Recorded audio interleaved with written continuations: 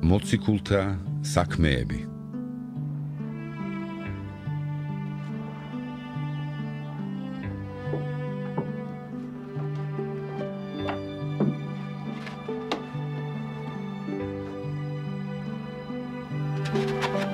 თავი პირველი. პირველი წიგნი თეოფილე, მე შევადგინე ყოველივე იმის შესახებ რისი კეთება და სწავლებაც იწყო იესომ. იმ დღემდე ვიდრე ამაღლდებოდა სულიწმინდით იძლეოდა ბრძანებებს მოციქულებისადმი, რომლებიც მან ამოირჩია. რომელთაც გამოეცხადა ცოცხლად თავისი ტანჯვის შემდეგ, მრავალი სარწმუნო ნიშნით, 40 დღეს ეჩვენებოდა და მოუთხრობდა ღვთის სასუფეველზე.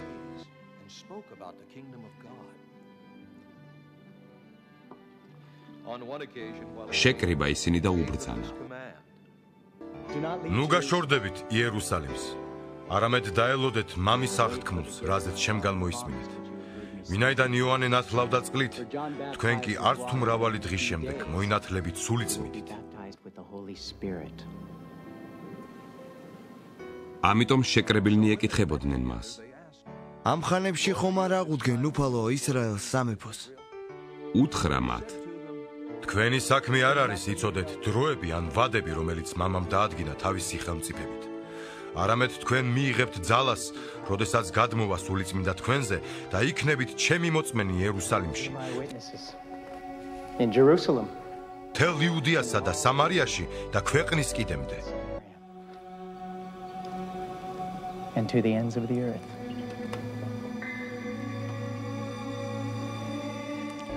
ეს თქვა და სანამ ისინი უყურებდნენ მას,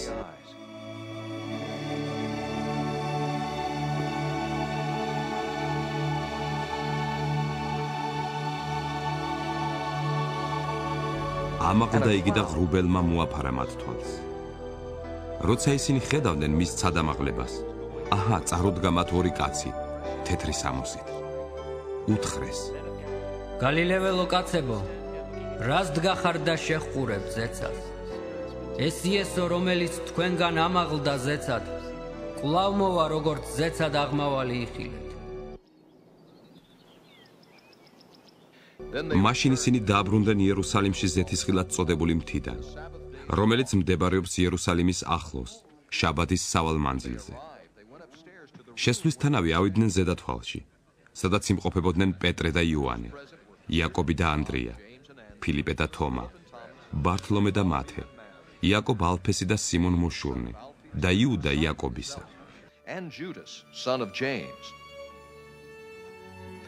ისინი ყველანი ერთსულოვნად გამუდმებულ ლოცვა ვედრებაში იყვნენ დედაკაცებთან, იესოს დედასთან მარიამთან და მის ძმებთან ერთად.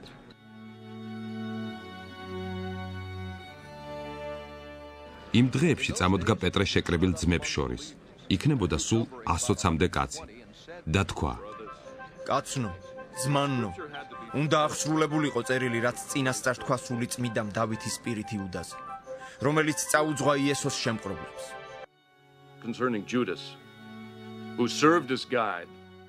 ვინაიდან იგი ჩარიცხული იყო ჩვენთან და წილად ხვდა ასეთი სამსახური. მან შეიძინა მიწა უსამართლობის საზღაურად და როცა დაენარცხა, შუაზე გასკდა და მთელი შიგნეულობა გადმოეფანტა. ეს ცნობილი გახდა იერუსალიმის ყველა მკვიდრისათვის, ასე რომ მათ საკუთარ ენაზე ეწოდა იმ მიწას ხაკალდამა, ანუ სისხლის ყანა. ვინაიდან ფსალმუნთა წიგნში წერია, გატიალდეს მისი სახკარი, ნუ იქნება მასში მკვიდრი და მისი პატივის სხვა მიიღოს. ამგვარად ჯერ არც ერთი იმ კაცთაგანი, რომლებიც მუდამ თან გვახლდნენ, როცა ჩვენ შორის დადიოდა უფალი იესო.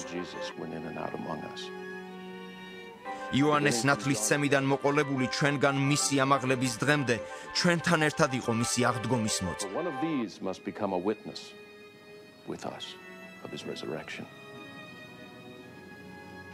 დააყენეს ორნი, იოსები ბარსაბად წოდებული, რომელსაც იოსტოსი შეარქვეს და მატათია.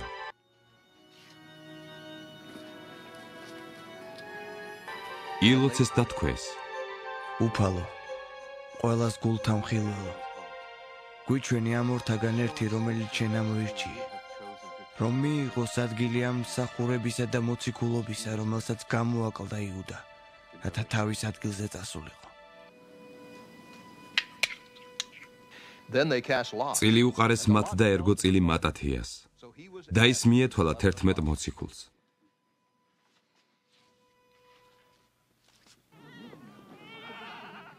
თავი მეორე 50 დღე რომ სრულდებოდა, ყველანი ერთად იყვნენ.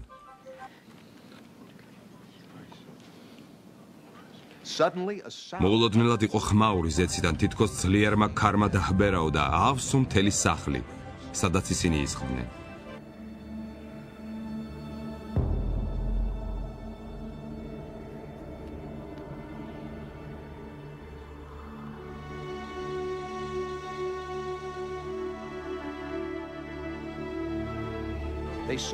დაეჩვენათ მათ გაყოფილი ენები, თითქოს ცეცხლისანი და სათითაოდ მოეფინა ყოველ მათგანს.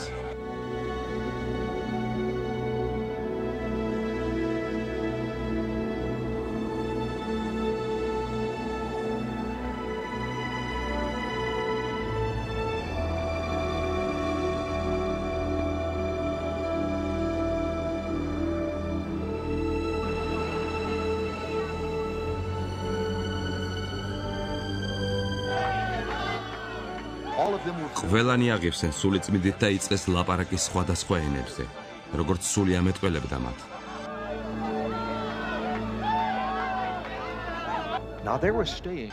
ხოლო იერუსალიმში იმყოფებოდნენ იუდეველნი, ღვთისმოშიში ხალხი, ყველა იმერიდან, რომელიც კი ცისქვეშეთში არიან.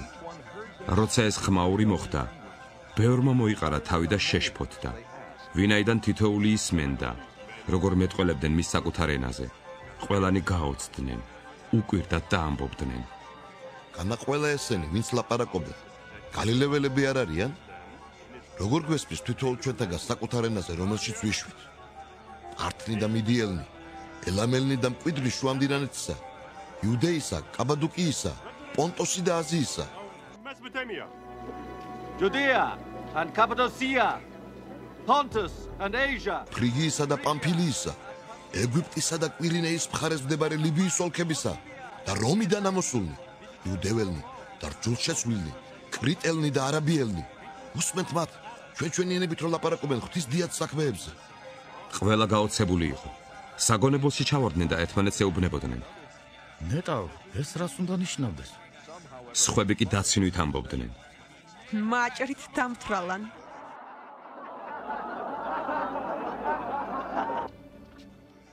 ხოლო 11-თან ერთად მდგომი პეტრე წამოდგა. ხმა აღიმაღლა და უთხრა მათ. იუდეველნო და იერუსალიმის ყველა მკვიდრო, იყოს ეს თქვენთვის ცნობილი და ყური დაუგდეთ ჩემს სიტყვებს. ისინი არ არიან მთრალები, როგორც თქვენ გონიათ, ვინაიდან ახლა დღის მესამე საათია. მაგრამ ესაა ნათქვამი იოველ წინასწარმეტყველის მიერ. იქნება უკანასკნელ დღეებში, ამბობს ღმერთი, რომ ჩემი სულისაგან მოვაფენ ყველა ხორციელზე და იწინასწარმეტყველებენ თქვენი ძენი და თქვენი ასულნი. და თქვენი ჭაბუკნი ჩვენებას იხილავენ და თქვენს მოხუცებულებს სიზმრები და ესიზმრებათ. ჩემს მონებზე და ჩემს მხევლებზე მოვაფენ იმ დღეებში ჩემი სულისაგან და იწინასწარმეტყველებენ. ვაჩვენებ სასწაულებს მაღლაცაში და ნიშნებს დაბლა მიწაზე, სისხლსა და ცეცხლს და კვამლის ბოლქვებს. მზე წვდიადად იქცევა და მთვარე სისხლად, ვიდრე დადგებოდეს უფლის დღე, დიადი და გაცხადებული. და იქნება ყოველი, ვინც მოუხმობს უფლის სახელს, გადარჩება. კაცნო ისრაელიანო, ისმინეთ ეს სიტყვები. იესო ნაზარეველი კაცი დამტკიცებული ღვთისაგან თქვენთვის ზალით, სასწაულებით და ნიშნებით, რომლებიც ღმერთმა მოახდინა მისი ხელით თქვენ შორის, როგორც თვითონვე იცით, იგი ღვთის განჩინებული ზრახვით და წინასწარხედვით გადმოცემული, ურჯულოთა ხელით მიალურსმეთ და მოკალით. მაგრამ ღმერთმა მკვდრეთით აღადგინა იგი, შეხსნა სიკვდილის ბორკილები, ვინაიდან სიკვდილი მას ვერ დააკავებდა. David said about him, ვინაიდან დავითი ამბობს მასზე, ჩემს წინაშე ვხედავდი ყოველთვის უფალს, რადგან ის ჩემს მარჯვნივაა, რათა არ შევდრგე. ამიტომ გაიხარა ჩემმა გულმა და აღფრთოვანდა ჩემი ენა, ჩემი ხორციც კი სასოებით იშვებს. ვინაიდან ჩემ სულს არ მიატოვებ ჯოჯოხეთში და არ გაიმეტებ შენს წმიდას იხილოს ხრწნილება. შენ შემაცნობინე ცხოვრების გზა, სიხარულით აღმავსებ შენი სახის წინაშე. კაცნო, ძმანნო, აშკარად უნდა გითხრათ მამამთავარ დავითს, რომ ის აღესრულა და დაიკრძალა და დღევანდლამდე ჩვენ შორისაა მისი სამარხი. რა კი წინასწარმეტყველი იყო და იცოდა რომ ფიცით შეფიცა მას ღმერთმა, რომ მისი საზარდულის ნაყოფს დასვამდა მის ტახტზე. მან წინასწარ ხედვით თქვა ქრისტეს აღდგომაზე, რომ მიტოვებული არ არის ჯოჯოხეთში და მის ხორცს არ უხილავს ხრწნილება. Nor did his body see decay. ეს იესო აღადგინა ღმერთმა, რისი მოწმენით ჩვენ ყველანი ვართ. ამგვარად ამაღლდა იგი ღვთის მარჯვენით, მამისაგან მიიღო სული წმიდის აღთქმა და მოჰფინა ის, რასაც თქვენ ხედავთ და ისმენთ. And has poured out what you now see and hear. დავითი ხომ არ ამაღლებულა ზეცად, თვითონვე ამბობს, უთხრა უფალმა ჩემს უფალს, დაჯექი ჩემს მარჯვნივ, ვიდრე შენს მტრებს დავამხობდე შენს ფერხთა სადგამად. ამრიგად მტკიცეთ იცოდეს ისრაელის მთელმა სახლმა, რომ გახადა უფლად და ქრისტედ ეს იესო, რომელიც თქვენ ჯვარს აცვით. ეს რომ მოისმინეს, გულზე მოხვდა და უთხრეს პეტრესა და დანარჩენ მოციქულებს. როგორ მოვიქცეთ კაცნო, ძმანო? ხოლო პეტრემ უთხრა მათ. მოინანიეთ და ყოველი თქვენგანი მოინათლოს იესო ქრისტეს სახელით. Jesus Christ. For the forgiveness of your sins. ცოდვების მისატევებლად და მიიღებთ სული წმინდის ნიჭს. ვინაიდან თქვენ გეკუთვნით აღთქმა და თქვენ შვილებს და ყველა შორეულს, We're far off. ვისაც კი მოუხმობს უფალი ღმერთი ჩვენი. We'll call.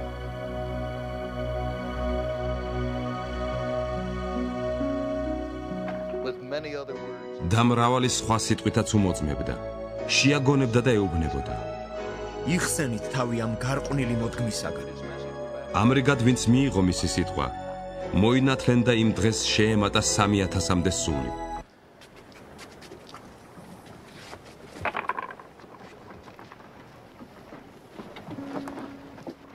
ისინი გამუდმებით მოციქულთა მოძღვრებაში, ზიარებაში და პურის ტეხვასა და ლოცვებში იყვნენ. ყოველი სული შიშმა მოიცვა. და მრავალი სასწაული და ნიშანი ხდებოდა მოციქულთა მიერ. ყველა მოწმუნე ერთად იყო და ყველაფერი საერთო ჰქონდათ.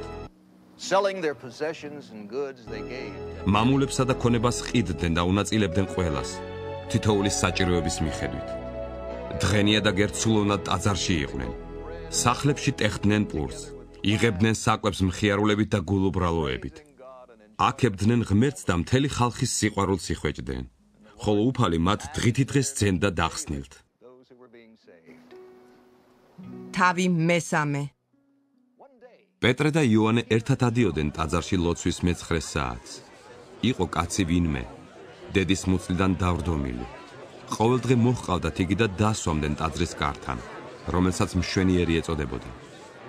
რათა ტაძარში შემომსვლელთაგან მოწყალება ეთხოვა. დაინახა ტაძარში შემავალი პეტრე და იოანე და სთხოვა მათ მოწყალება.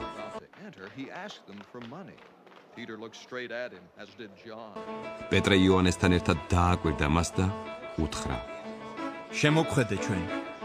იგი დაჟინებით უყურებდა მათ იმ იმედით, რომ რაიმეს გამორჩებოდა. უთხრა პეტრემ: ვერცხლი და ოქრო არა მაქვს, ხოლო რაც მაქვს იმას გაძლევ. იესო ქრისტე ნაზარეველის სახელით იარე.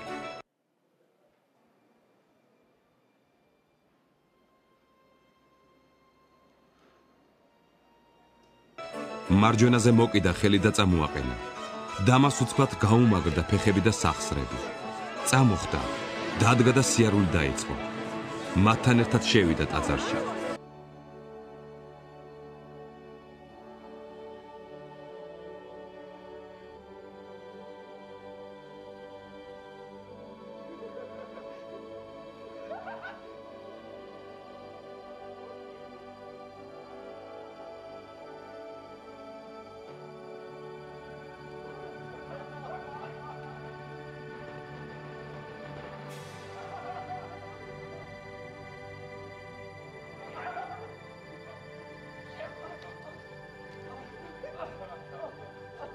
დადიოდა ხტოდა და აქებდა ღმერთს. მთელი ხალხი უყურებდა მას, მოარულსა და ღვთისმაქებას. იცნეს იგი, რომ ეს იყო ტაძრის მშვენიერ კარიბჭესთან მოწყალების სათხოვრად მჯდომი. ისინი შიშით და განცვიფრებით აღიოსდნენ იმის გამო, რაც მას შეემთხვა. და რა კი არ შორდებოდა პეტრესა და იოანეს, მთელი ხალხი განცვიფრებული მისცივდა მათ სტოაში, რომელიც სოლომონისად იწოდებოდა. ეს რომ დაინახა, პეტრე მიუგო ხალხს. კაცნო ისრაელიანო, რად გიკვირთ ეს? ანდა რატომ გიყურებთ ასე? განა ჩვენი საკუთარი ძალით და კეთილმოქმედებით დავაწყებინეთ მას სიარული. აბრაამის, ისაკისა და იაკობის ღმერთმა, ჩვენი მამების ღმერთმა განადიდა თავისი მსახური იესო, რომელიც თქვენ გაეცი და უარყავით პილატეს წინაშე, როცა იგი აპირებდა მის გათავისუფლებას. ხოლო თქვენ უარყავით წმინდა და მართალი და მოითხოვეთ, რომ კაცის მკვლელი ეჩუქებინა თქვენთვის. ხოლო სიცოცხლის წინამძღვარი მოჰკალით, რომელიც ღმერთმა აღადგინა მკვდრეთით, რისი მოწმენით ჩვენ ვართ. მისი სახელის რწმენით, მისმა სახელმა გაამაგრა ეს კაცი, რომელსაც თქვენ ხედავთ და იცნობთ, და მისმა რწმენამ უბოძა მას ეს განკურნება ყველა თქვენგანის თვალწინ.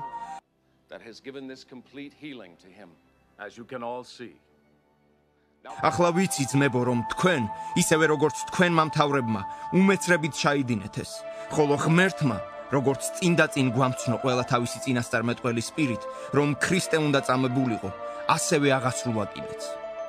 აბა მოინანიეთ და მოიქეცით, რომ აღიხოცოს თქვენი ცოდვები, რათა დადგეს განახლების დღეები უფლის პირისაგან და მოგივლინოთ მან იესო ქრისტე, წინასწარ თქვენთვის განკუთვნილი.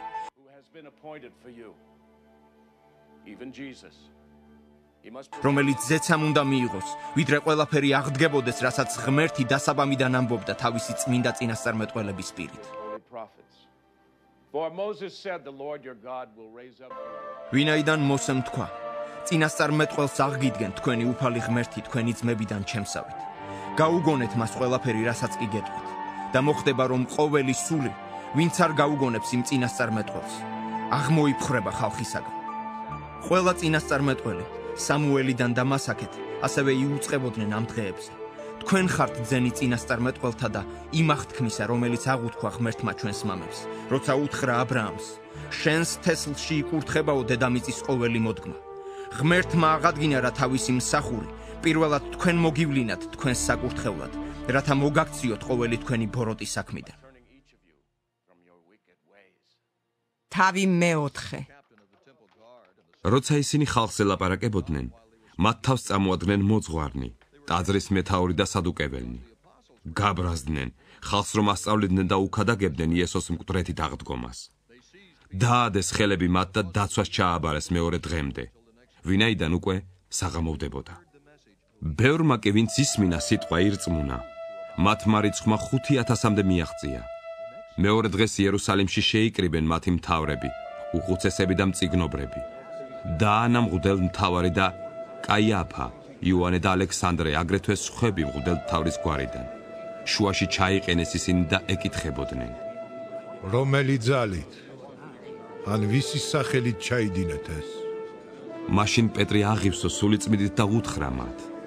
ხალხის მთავარნო და უხუცესო, თუ დღეს ჩვენ მოგვეთხოვება პასუხი ამ უძლური კაცისათვის გაწეულ ქველმოქმედებაზე, თუ როგორ განიკურნა იგი, ცხადი იყოს ყველა თქვენგანისა და მთელი ისრაელის ხალხისათვის, რომ იგი თქვენს წინაშე ჯანმრთელი დგას იესო ქრისტე ნაზარეველის სახელით, რომელიც თქვენ ჯვარს აცვით და რომელიც ღმერთმა აღადგინა მკვდრეთით.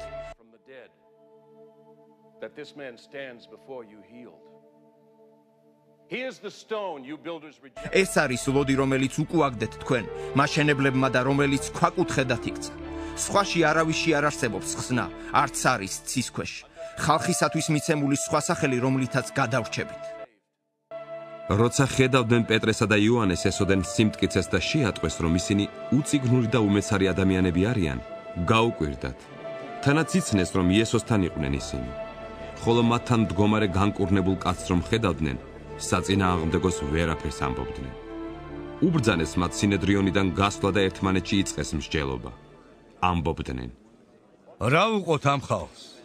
რადგან მათი ხელით რომ მოხდა ეს ცხადის სასწაული ცნობილია იერუსალიმის ყველა მკვიდრთათვის და ამას ჩვენ ვერ უარყოფთ. მაგრამ უფრო მეტად რომ არ გახმაურდეს ეს ხალხში.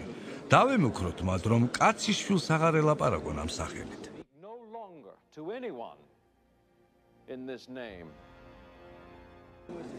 დაუძახეს მათ და უბრძანეს. ამიერიდან აღარ ელაპარაკათ და აღარ ესწავლებინათ იესოს სახელით. მაგრამ პეტრემ და იოანემ მიუგეს და უთხრეს.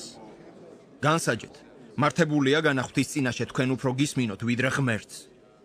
ჩვენ არ შეგვიძლია არ ვილაპარაკოთ ის, რაც ვიხილეთ და მოვისმინეთ. ხოლო მათ მუქარით გაუშვეს ისინი, რადგან ვერ პოულობდნენ მიზეზს მათ დასასჯელად ხალხის გამო, რადგან ყველა ადიდებდა ღმერთს მომხდარისათვის. ვინაიდან 40 წელს გადაცილებული იყო ის კაცი, რომელზედაც მოხდა განკურნების სასწაული. ხოლო ისინი, როგორც კი გაუშვეს, მივიდნენ თავისიანებთან და უამბეს, რას ეუბნებოდნენ მათ მღვდელთ მთავარი და უხუცესნი. მათ კი რომ მოусმინეს, ერთსულოვნად აღიმაღლეს ხმა ღვთის მიმართ და შეღაღადეს. ღმერთო, შემომქმედო ცისა და მიწისა, ზღვისა და ყველაფრის, რაც მათშია, ჩვენი მამის, შენი მსახურის დავითის ბაგი ალაპარაკე სული წმიდით, რაც შფოთავენ წარმართნი და ხალხები განიზრახავენ ამაოებას. აღდგნენ მეფენი ქვეყნისა და მთავრები ერთად შეიკრიბნენ უფლისა და მისი ცხებულის წინააღმდეგ. ვინაიდან ჭეშმარიტად შეიკრიბენ ამ ქალაქში შენი წმინდა მსახურის, შენი ცხებულის იესოს წინააღმდეგ ჰეროდე და პონტოელი პილატე წარმართებთან და ისრაელის ხალხთან ერთად, რომ მოემოქმედათ ის, რისი მოხდენა წინასწარ განსაზღვრა შენმა ხელმა და შენ მას რახვამ. ახლა კი დაინახე უფალო, მათი მუქარა და მიეცი შენს მონეთს, მძალა მთელი გამბედაობით ილაპარაკონ შენი სიტყვა, როცა გაიწვი შენს ხელს განსაკურნებლად, ნიშნებისა და სასწაულების მოსახდენად, შენი წმინდა მსახურის, იესოს სახელით.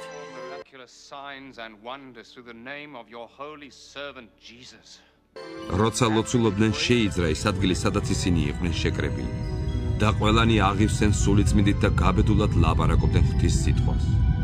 უამრავ მორწმუნეს ჰქონდა ერთი გული და სული, და არც ერთი თავის ქონებას არ უწოდებდა თავისას, არამედ ყველაფერი საერთო ჰქონდათ. მოციქულები დიდი ძალით მოწმობდნენ უფალ იესოს აღდგომას და დიდი მადლი იყო ყველა მათგანზე. არავინ იყო მათ შორის გაჭირვებული, ვინაიდან ყველა, ვინც ყანების ან სახლების მესაკუთრე იყო, ყიდდა და გაყიდული საფასური მოჰქონდა. დადებდა მოციქულთა ფეხთით და თითოეულს უნაწილდებოდა, ვისაც რა სჭირდებოდა. ასევე იოსებმაც, რომელსაც მოციქულებმა შეარქვეს ბარნაბა, რაც ნუგეშის ცემის ძედით არგმნება, ლევიანმა წარმოშობით კვიპროსელმა, გაყიდა თავისი ყანა, ფული მოიტანა და მოციქულთა ფეხთით დადო. თავი მეხუთე. ერთმა კაცმა კი სახელად ანანიამ, თავის ცოლთან საფირასთან ერთად გაყიდა ყანა და გადამალა საფასურიდან. ეს მისმა ცოლმაც იცოდა. ხოლო რაღაც ნაწილი მოიტანა და დადო მოციქულთა ფეხთით. მაგრამ პეტრემ უთხრა: ანანია, რატომ აღავსო შენი გული სატანამ, რომ მოგეტყუებინა სულიწმინდა და გადაგემალა ყანის საფასურიდან? განა რაც ჰქონდა შენი არ იყო და გაყიდულიც შენს ხელში არ იყო? რაღაცომ ჩაიდე ეს საქმე გულში? შენ ეცრუე არა ადამიანებს, არამედ ღმერთს. You have not lied to men, but to God.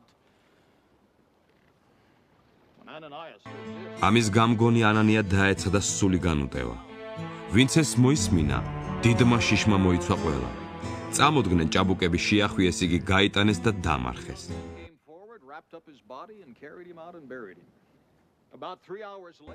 სამიოდე საათის შემდეგ შევიდა მისი ცოლი, რომელმაც არ იცოდა რა მოხდა. ჰკითხა მას პეტრემ: მითხარი, განა ამდენად გაყიდეთ ყანა? მიუგო. დიახ, ამდენად. პეტრემ უთხრა მას: რატომ შეიტყვით, რომ გამოგეცადათ უფლის სული? აჰა, კარში დგანა შენი ქმრის და მარხავთა ფერხნი და შენს გაგიტანე. დაეცა იგი უცბად მის ფეხებთან და სული განუტევა. შემოსულმა ჭაბუკებმა მკვდარი იპოვეს იგი, გაიტანეს და ქმრის გვერდით დამარხეს. დიდმა შიშმა მოიცვა მთელი ეკლესია და ყველა, ვინც ეს მოისმინა. მოციქულთა ხელით მრავალი ნიშანი და სასწაული ხდებოდა ხალხში და ყველანი ერთსულოვნად იყვნენ სოლომონის ტოაში. დანარჩენთაგან ვერავინ ბედავდა მათ შეერთებოდა. ხალხი კი აქებდა მათ. სულ უფრო და უფრო ემატებოდნენ უფალს მორწმუნეები, მრავალი მამაკაცი და დედაკაცი.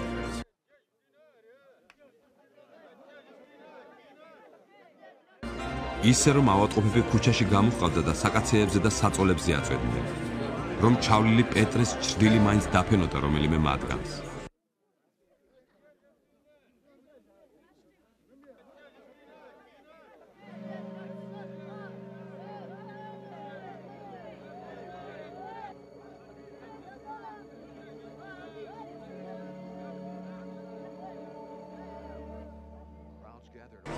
ბევრნი მოდიოდნენ იერუსალიმის გარშემო ქალაქებიდანაც. მოჰყავდათ ცნეულები და არაწმინდა სულებით შეპყრობილნი და ყველანი იკურნებოდნენ. მღვდელთმთავარი და ყველა მასთან მყოფი, რომლებიც სადუკეველთა მწვალებლობას ეკუთვნოდნენ, აღდგნენ და შურით აღივსნენ. დაადეს ხელი მოციქულებს და საჯარო საპატიმროში ჩასხეს.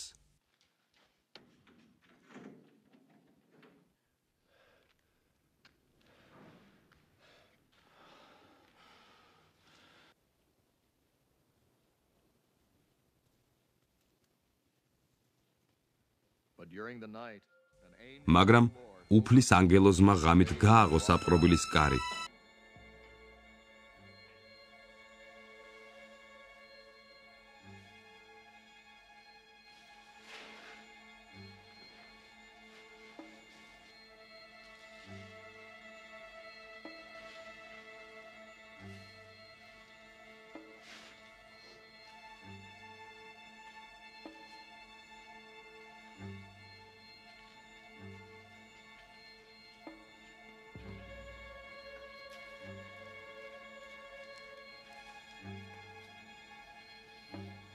გამოიყვანა ისინი და უთხრა: წადით, დადექით ტაძარში და უქადაგეთ ხალხს ამ სიცოცხლის ყოველი სიტყვა.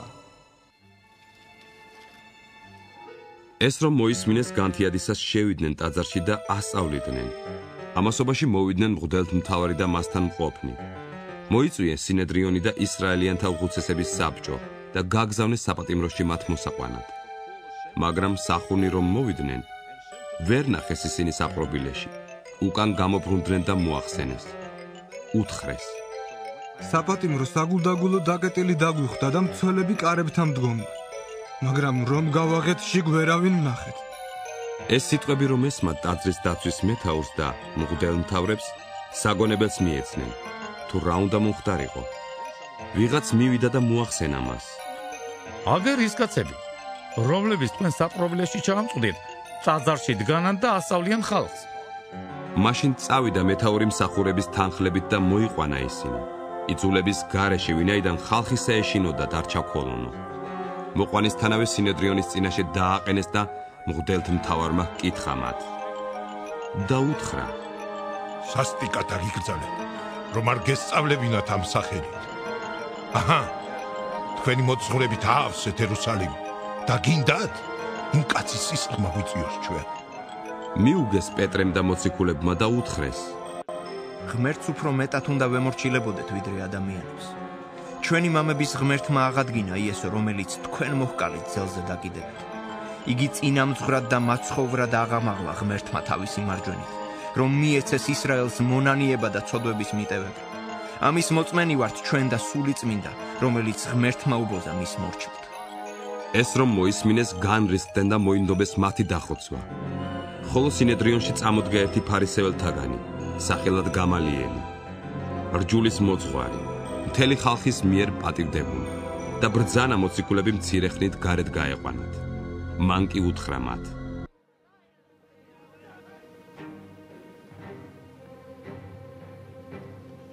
Then he addressed them. Men of Israel, consider carefully. Კაცნო ისრაელიანო, დაფიქრდით ამ ხალხზე, რას უპირებთ მათ?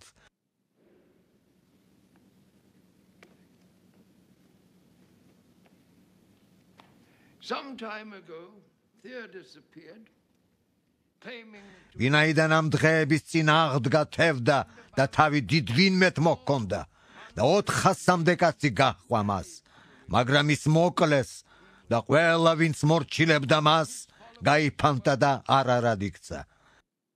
And it all came to nothing.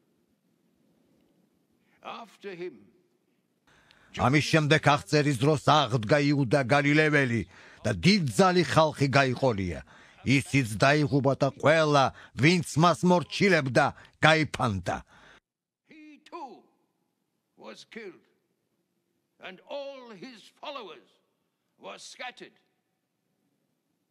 Therefore ახლა გეუბნებით თქვენ, ჩამოშორდით ამ ხალხს და მოეშვით მათ, ვინაიდან თუ კაცისაგან არის ეზრახვა ან და საქმე, ჩაიფუშება. For if their purpose or activity is of human origin, it will fail. But if it ხოლო თუ ღვთისაგან არის, მაშინ თქვენ ვერ ჩაფუშავთ მას და ვაი თუ ღვთის მოწინააღმდეგენი აღმოჩნდეთ. დაუჯერეს მას, დაუძახეს მოციქულებს, ცემეს და უბრძანეს, რომ აღარ ელაპარაკათ იესოს სახელით და გაუშვეს ისინი. ხოლო ისინი წავიდნენ სინოდრიონიდან და უხაროდათ, რომ მისი სახელისათვის შეურაცხყოფის ღირსნი გახდნენ.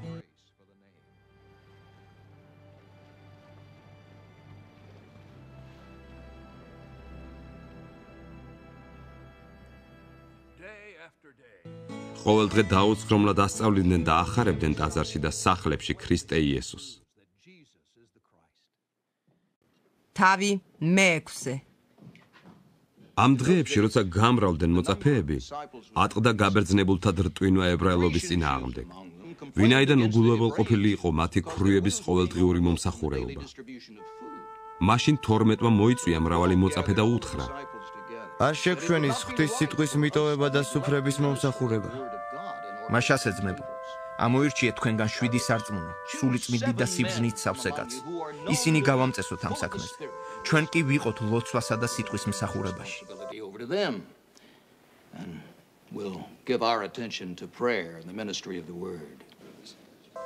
მთელ კრებულს მოეწონა ეს სიტყვა.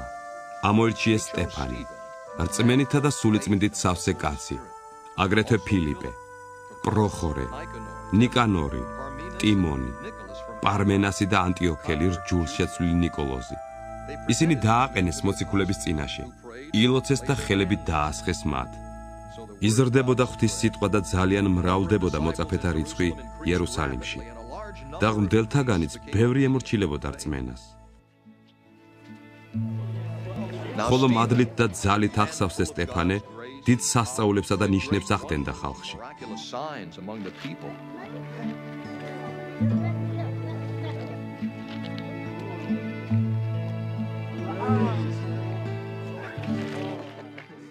ადგნენ ზოგიერთები ლიბერტინელთა, კვირინელთა და ალექსანდრიელთა წოდებული სინაგოგიდან, ზოგიერთებიც კილიკიიდან და აზიიდან და კამათი დაუწყეს სტეფანეს. მაგრამ ვერ შეძლეს წინააღმდგომოდნენ სიბრძნესა და სულს, რომლითაც ის ლაპარაკობდა. მაშინ შეაგულიანეს კაცები და ათქმევინეს. ჩვენ გავიგონეთ, როგორ ლაპარაკობდა იგი მოსესა და ღვთის საგმობს სიტყვებს.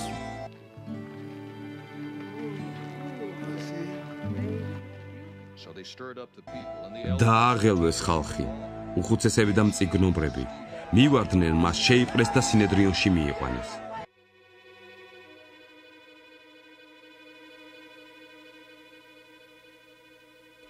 წარმოადგინეს ცრუმოწმენი, რომლებიც ამბობდნენ: ეს კაცი ღენია და გამწმინდა ადგილისა და რჯულის საწინააღმდეგო სიტყვებს ლაპარაკობს. ვინაიდან ჩვენ მოვისმინეთ, როგორ ამბობდნენ, რომ იესო ნაზარეველი დაანგრევს ამ ადგილს და შეცვლის წესჩვეულებებს, რომლებიც მოსემ გადმოგცა. ყველა, ვინც სინედრიონში იჯდა, უყურებდა მას და ხედავდა მის სახეს, როგორც ანგელოზის სახეს. თავი მეშვიდე. მაშინ უთხრა მღვდელთ მთავარმა: მართალია, რასაც ამბობენ? მან თქვა: კაცნო, ძმანო და მამანო, ისმინეთ.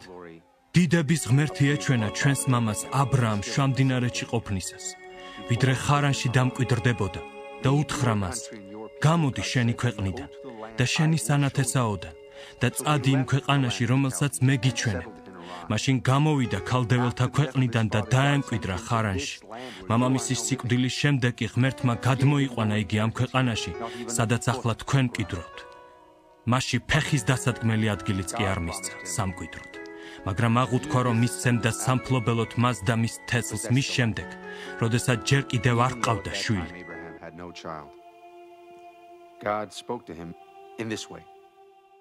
უთხრა მას ღმერთმა, რომ მისი თესლი ხიზნად იქნებოდა უცხო ქვეყანაში. დაიმონებდნენ და ავად მოექცეოდნენ 400 წელიწადს. ხოლო მე განვიკითხავ იმ ხალხს, ვისთანაც მონებად იქნებიან, თქვა ღმერთმა. იმის შემდეგ გამოვლენ იქიდან და მემსახურებიან ამ ადგილას. და მისცა მას წინა დაცვეთის აღთქმა. მან შვა ისაკი და წინა დასცვითა მას მერვე დღეს. ხოლო ისაკმა იაკობმა 12 მამა მთავარი. Later Isaac became the father of Jacob, and Jacob became the father of the 12 patriarchs. მამა მთავრებს შეშურდათ იოსების და გაყიდეს იგი ეგვიპტეში, მაგრამ ღმერთი იყო მასთან. იხსნა იგი მის ყველა გასაჭირში და უბოძა მას სიბრძნე და ეგვიპტის მეფის ფარაონის წყალობა, რომელმაც დააყენა იგი ეგვიპტისა და მთელი თავისი სახლის მოურავად. Over Egypt and all his palace. Then a famine struck all Egypt and Canaan, bringing great suffering. ჩამოვარდა შიმშილობა და დიდი ჭირი მთელ ეგვიპტესა და ქანაანში. ჩვენი მამები ვერ შეულობდნენ საზრდოს, ხოლო იაკობმა გაიგო, რომ ეგვიპტეში არის პური და გააგზავნა ჯერ ჩვენი მამები. მეორედ ჩასვლისას გაუცხადა იოსებმა თავი თავის ძმებს და ფარაონმა შეიტყო იოსების გვარტომობა. About Joseph's family. After this, იოსებმა გაგზავნა და მიიწვია თავის მამა იაკობი და მთელი თავის ნათესაობა 75 სული. ჩავიდა იაკობი ეგვიპტეში და გარდაიცვალა იგი და ჩვენი მამებიც. გადმოასვენეს ისინი შექემს და ჩაასვენეს სამარხში, რომელიც აბრაამმა იყიდა ვერცხლის ფასად შექემში ემორის ძეთაგან. for a certain sum of money. და როდესაც ახლოვდებოდა აღთქმის შესრულების ჟამი, ღმერთმა რომ მისცა აბრაამს, ეს ხალხი მატულობდა ეგვიპტეში და მრავლდებოდა, ვიდრე ეგვიპტეზე აღდგებოდა სხვა მეფე, რომელიც არ იცნობდა იოსებს. ის ვერაგულად ექცეოდა ჩვენს მოდგმას, ავიწროვებდა მამებს, რათა გადაეყარათ თავიანთი ჩვილები, რომ არ ეცოცხლათ. At that time, Moses was born, and he was no. ამ დროს დაიბადა მოსე და იყო სათნო ღვთის წინაშე. 3 თვეს თავის მამის სახლში იზრდებოდა. როცა გადააგდეს, აიყვანა იგი ფარაონის ასულმა და შვილად გაზარდა. ეგვიპტელთა მთელი სიბრძნით განისწავლა მოსე და იყო ძლიერი თავის სიტყვებსა და საქმეებში. ხოლო როცა 40 წელი შეუსრულდა, გულით მოისურვა თავის ძმების, ისრაელიანების მონახულება. დაინახა, რომ ერთს ჩაგრავდნენ. გამოესარჩლა და იმ დაჩაგრული შური იწია და განგმირა ეგვიპტელი. ეგონა მიუხვდებოდნენ ძმები, რომ ღმერთი მისი ხელით იხსნიდა მათ, მაგრამ ვერ მიხვდნენ. God was using him to rescue them, but they did not. მეორე დღეს მოევლინა მათ, როცა ისინი ჩხუბობდნენ, შერიგება მოუნდომა და უთხრა: კაცებო, თქვენ ხომ ძმები ხართ, რატომ ჩაგრავთ ერთმანეთს? Why do you want to hurt each other? მაგრამ მოყვასის დამჩაგვრელმა ხელი ჰკრა მას და უთხრა: ვინ დაგნიშნა ჩვენს მთავრად და მსაჯულად? ხომ არ გინდა მეც მომკლა, როგორც გუშინ ეგვიპტელი მოკალი? When Moses heard this, ამ სიტყვებზე მოსე გაიქცა და გაიხიზნა მიდიამის ქვეყანაში, სადაც შეეძინა 2 ვაჟი. 40 წელი რომ გავიდა, სინაის მთის უდაბნოში ეჩვენა უფლის ანგელოზი ალმოდებული მაყლოვანიდან. გაოგნდა ამჩვენების შემყურე მოსე, ხოლო როცა საყურებლად მიუახლოვდა, შემოესმა უფლის ხმა: მე ვარ შენი მამების ღმერთი, ღმერთი აბრაამისა, ისაკისა და იაკობისა. მოსე შეწრწუნდა და ვერ გაბედა ყურება. Isaac and Jacob. Moses trembled with fear and did not dare to look. უთხრა მას უფალმა: გაიხადე ფეხსაცმელი ფეხზე, ვინაიდან ადგილი, რომელზეც დგახარ, წმინდა მიწაა. მე ვხედავ ჩემი ხალხის გაჭირვებას ეგვიპტეში და მესმის მისი კვნესა და ჩამოვედი მათ გამოსახსნელად. ახლა წადი, მე მიგავლენ ეგვიპტეში. To set them free. Now come. I will send you back to Egypt.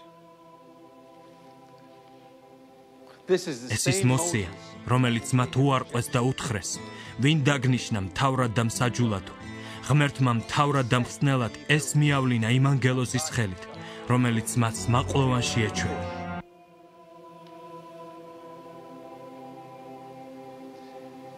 He led them out of Egypt. მან გამოიყვანა ისინი და ახდენდა სასწაულებს და ნიშნებს ეგვიპტის ქვეყანაში. მეწამულ ზღვაზე და უდაბნოში 40 წლის მანძილზე. ეს არის მოსე, რომელმაც უთხრა ისრაელიანებს: წინასწარმეტყველს აღგიდგენთ ღმერთი თქვენი ძმებიდან ჩემს მსგავსად. მას უსმინეთ.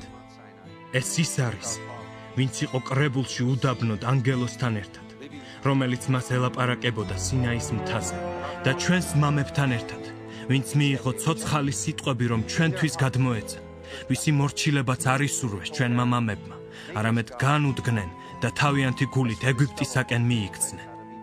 უთხრეს აარონს: გაგვიკეთე ღმერთები, რომლებიც წინ წაგვიწყვებიან. ვინაიდან არ ვიცით რა დაემართა მოსეს, რომელმაც ეგვიპტის ქვეყნიდან გამოგვიყვანა. გააკეთეს იმ დღეებში ხბო, შესწირეს მსხვერპლი კერპს და შეხაროდნენ თავიანთი ხელის ქმნილებას. ხოლო ღმერთმა ზურგი შეაქცია მათ და ციური მხედრობის სამსახურს მიანება ისინი, როგორც წინასწარმეტყველთა წიგნში წერია. სახლო ისრაელის, თუ მოგიტანიათ ჩემთვის მსხვერპლი და ცხვენი უდაბნოში 40 წელიწადს, თქვენ მიიღეთ მოლოხის კარავი და რომფა ღმერთის ვარსკვლავი, გამოსახულებები, რომლებიც თქვენ გააკეთეთ, რომ თაყვანი გეცათ მათთვის და მეც გაგასახლებთ ბაბილონს იქით. მოწმობის კარავი იყო ჩვენს მამებთან უდაბნოში, როგორც მეტყველმა დაუდგინა მოსეს, რათა გაეკეთებინა იმ სახის მიხედვით, რომელიც იხილა. ჩვენმა მამებმა მიიღეს იგი და იესოსთან ერთად შეიტანეს იმ ხალხთა სამკვიდრებელში, რომლებიც ღმერთმა განდევნა ჩვენი მამების წინაშე. ასე იყო დავითის დღეებამდე. Until the time of David, who enjoyed მან პოვა მადლი ღვთის წინაშე და სთხოვდა ნებას, რომ იაკობის ღვთისთვის სამყოფელი ეპოვა. სახლი კი სოლომონმა აუგო მას. who built a house for him. მაგრამ უზენაესი ხელით ქმნილში კი არ არის დამკვიდრებული, როგორც წინასწარმეტყველი ამბობს: ცა ტახტია ჩემი და დედამიწა ჩემთა ფეხთა სადგამია. Is my footstool. ამბობს უფალი, როგორ სახლს ამიგებთ, ან რომელი ადგილია ჩემს განსასვენებლად. Or where will my resting place be? განა ჩემმა ხელმა არ შექმნა ყოველივე ეს. All these things.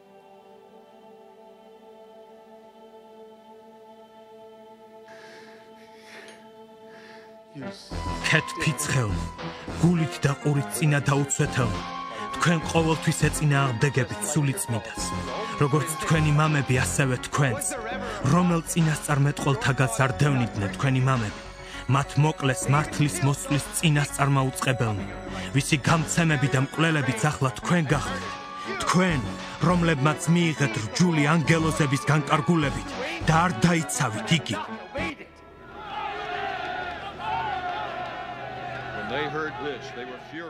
ამას რომ ისმენდნენ, გულზე სკდებოდნენ და კბილებს აღჭიალებდნენ მასზე.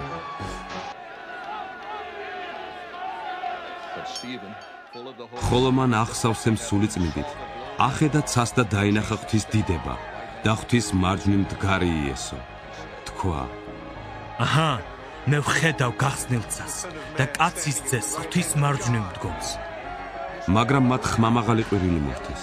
ყურები დაიცვეს და ერთსულოვნად დაეზგერნენ მას. გაათრიეს ქალაქგარეთ და ქვები დაუშინეს.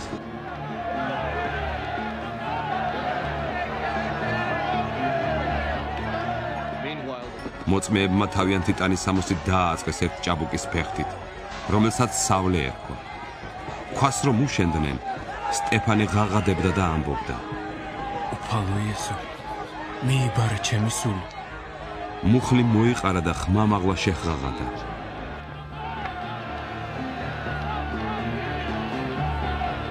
უფალო, ნუ მიუთვლი ამათ ამ ცოდვას. ეს თქვა და განისვენა. თავი მერვე. ხოლო სავლე იწონებდა მის მოკვლას. იმ დღეებში მოხდა იერუსალიმის ეკლესიის დიდი დევნა და ყველა მოციქულების გარდა გაიფანტა იუდეასა და სამარიის მხარეებში. ღვთისმოშიშმა კაცებმა დააკრძალეს სტეფანე და დიდად იგლოვეს იგი. სავლე კი არბევდა ეკლესიას, იჭრებოდა სახლებში და ძალით გამოჰყავდა მამაკაცები და დედაკაცები და საპყრობილეში ჰყრიდა მათ.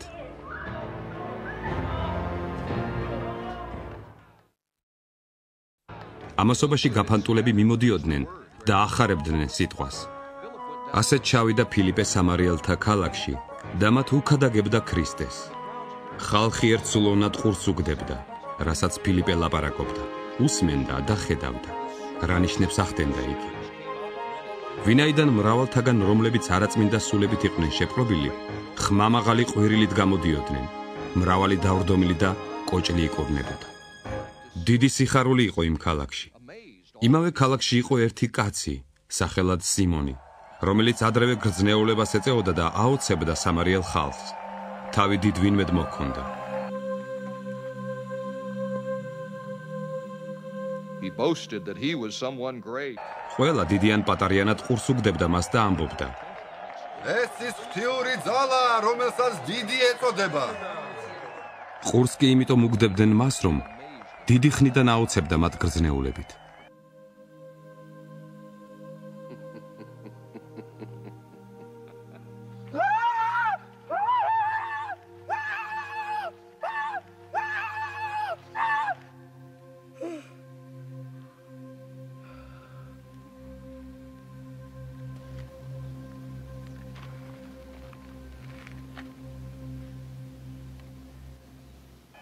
მაგრამ როცა ერწმუნენ ფილიპეს, რომელიც ახარებდა ღვთის სასუფეველსა და იესო ქრისტეს სახელს, ინათლებოდნენ მამაკაცებიც და დედაკაცებიც. თვითონ სიმონმაც ირწმუნა და მოინათლა. არა შორდებოდა ფილიპეს და მოხდენილ დიდ სასწაულებსა და ნიშნებს რომ ხედავდა, უკვირდა.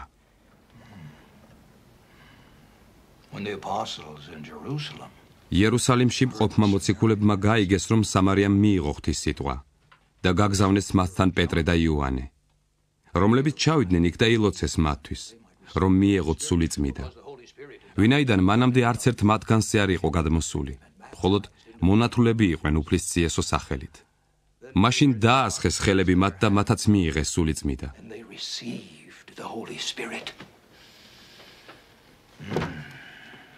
როცა სიმონმა დაინახა, რომ მოციქულთა ხელების დასხმით ეძლეოდა სული წმინდა, ფული მიუტანა მათ. თქვა: მეც მომეწით ხელმწიფება, რომ ჩემგან ხელდასხმულმაც მიიღო სული წმინდა. მაგრამ პეტრემ უთხრა მას: შენი ვერცხლი შენვე გქონდეს შენს დასაღუპად. ვინაიდან ღვთის ნიჭის ფულით მოპოვება განიზრახე. არა გაქვს შენ წილი და ხვედრი სიტყვაში, ვინაიდან შენი გული წრფელი არაა ღვთის წინაშე. მაშ მოინანიე შენი უკეთურება და შეევედრე უფალს, ვინძლო მოგეტევოს შენი გულის ზრახვა. ვინაიდან გხედავ მწარე ნაღვლითა და უსამართლობით შებორგილს. For I see that you are full of bitterness and captive to sin. მიუგო სიმონმა და უთხრა: შეევედრეთ ჩემთვის უფალს, რომ არაფერი მომეწიოს თქვენი ნათქვამიდან. ხოლო როდესაც მათ დაამოწმეს და იქადაგეს უფლის სიტყვა, გამობრუნდნენ იერუსალიმს და სამარიელთა მრავალ სოფელში ახარებდნენ.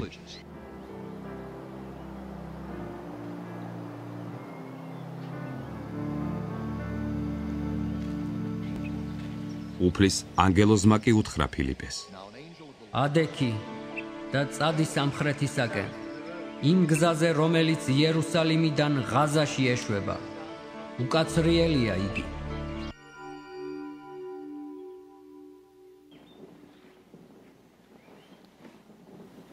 So he started out. ადგა და წავიდა და აჰა, ერთი ეთიოპიელი კაცი, საჭურის, ეთიოპიის დედოფლის კანდაკის დიდებული, მთელი მისი საგანძურის მცველი, ის თაყვანისცემად იყო მისული იერუსალიმში, უკან ბრუნდებოდა და თავის ეტლში მჯდომი კითხულობდა ესაია წინასწარმეტყველს. უთხრა სულმა ფილიპეს: მიდი და ახლოს დაუდექი მაგეთოს. მიირბინა ფილიპემ და როცა მოისმინა, რომ იგი ესაია წინასწარმეტყველს კითხულობდა, უთხრა: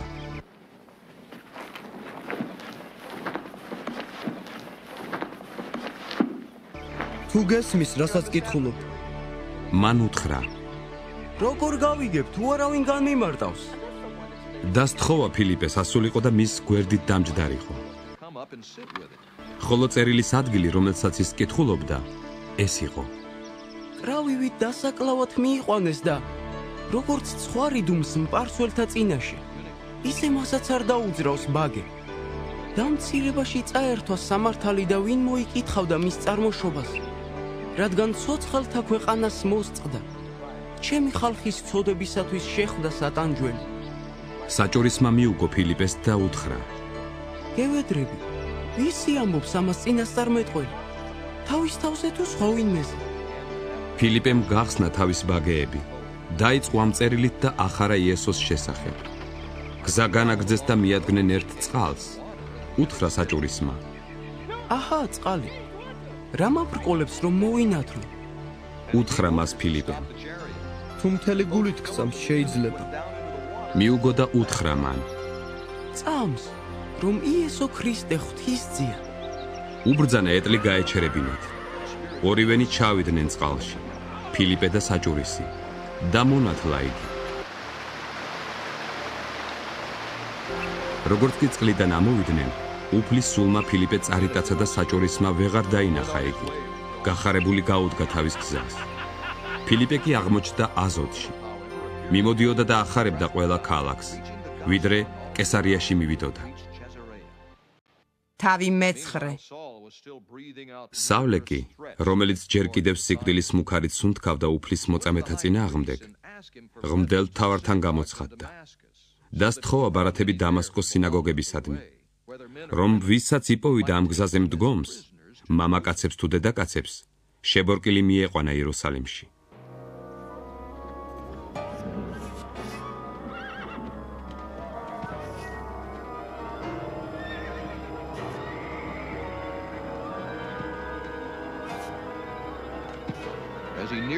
გზად მიმავალს, როცა დამასკოს უახლოვდებოდა, უეცრად მოეფინა ნათელი ზეციდან.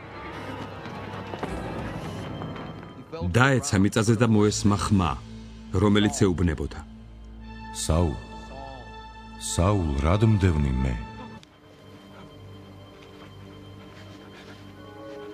Why do you persecute me? უთხრა. ვინ ხარ შენ უფალო? მან კი მე ვარ იესო, რომელსაც შენს დევნი. გაგიჭირდება თეზის წიხლი. შეძრწუნებულმა და გაოგნებულმა უთხრა. რას მიბრძანებ უფალო, რომ გავაკეთო? დაუთხრა მას უფალმა. ადექი და შედი ქალაქში და გაიგებ, რაც უნდა გააკეთო. კაცები კი, რომლებიც მასთან ერთად მიდიოდნენ, უსიტყვოდ იდგნენ. ხმა კი ესმოდათ, მაგრამ ვერავის ხედავდნენ. სავლე წამოდგა მიწიდან, თვალები გახელილი ჰქონდა, მაგრამ ვერავის ხედავდა. ხელი მოკიდეს მას და ისე შეიყვანეს დამასკოში.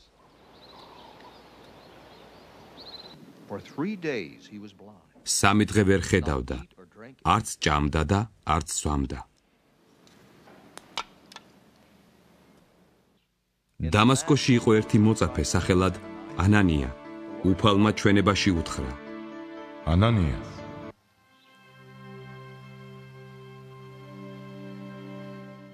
უთხრა. აჰა, მე უფალო. უთხრა მას უფალმა. ადექი და წადი ქუჩაზე, რომელსაც ქვია პირდაპირი, და იუდას სახლში იკითხეთ არსუსელი კაცი სახელად საული. აჰა, ლოცულობს იგი. იხილა მან ჩვენებაში კაცი, სახელად ანანია, რომელიც მივიდა და ხელებით დაასხა მას, რათა თვალი აეხილო. მიუგო ანანიამ. უფალო, ბევრისაგან მსმენი ამ ადამიანზე, რაოდენი ბოროტება უყურს შენს წმიდებს იერუსალიმში. აქაც დელთავრებისაგან აქვს ხელმწიფება შებორკოს ყველა, ვინც შენს სახელს ახსენებს. მაგრამ უფალმა უთხრა მას. წადი, ვინაიდან ის არის ჩემი რჩეული ჭურჭელი, რათა ატაროს ჩემი სახელი წარმართთა, მეფეთა და ისრაელიანთა წინაშე. ვაჩვენებ მას, რამდენი უნდა იტანჯოს ჩემი სახელის გულისთვის.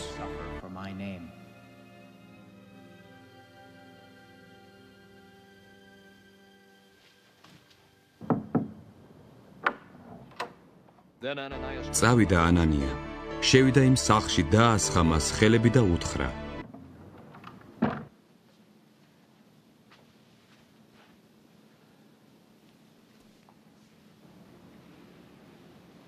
Placing his hands on Saul, he said, ძმაო საულ, უფალმა გამომგზავნა მე. The Lord Jesus who appeared იესო, რომელიც გეჩვენა გზაზე, სადაც მიდიოდი, რომ თვალი აგეხილოს და აღივსო სული წმიდით. be filled with the Holy Spirit. და მაშინვე თითქოს ქერცლი მოსძრაო მის თვალებს.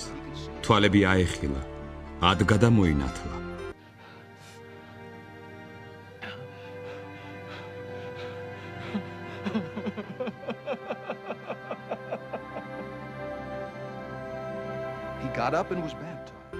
მიიღო საჭმელი და მომაგრდა. დამასკოში მყოფ მოწაფეებთან დაჰყო რამდენიმე დღე. სასტრაფოდ დაიწყო სინაგოგებში ქადაგება იესოზე, რომ ის არის ძე ღვთისა. ყველა მსმენელს უკვირდა და ამბობდა: ნუ თუ ეს ის კაცია იერუსალიმში რომ სტობდა ამ სახელის მობელთ. და აქაც იმისათვის მოვიდა, რომ შებორკილი წაიყვანოს ისინი მღვდელმთავრებთან. სავლე კი თანდათან სულ უფრო ძლიერდებოდა და განაცვიფრებდა დამასკოში მცხოვრებ იუდეველებს და ამტკიცებდა, რომ ეს არის ქრისტე. მრავალი დღის შემდეგ იუდეველები შეიტქვნენ მის მოსაკლავად. სავლემ გაიგო მათი შეთქმულების ამბავი. ისინი კი დღედაღამს დარაჯობდნენ კარიბჭესთან, რომ მოეკლათ იგი. მოწაფეებმა ღამით აიყვანეს იგი და გალავნიდან ჩაუშვეს გოდრით.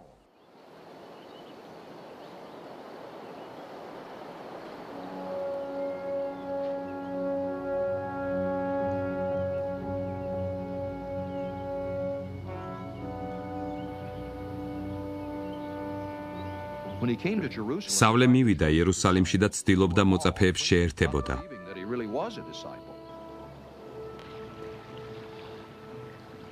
მაგრამ ყველას ეშინოდა მისი.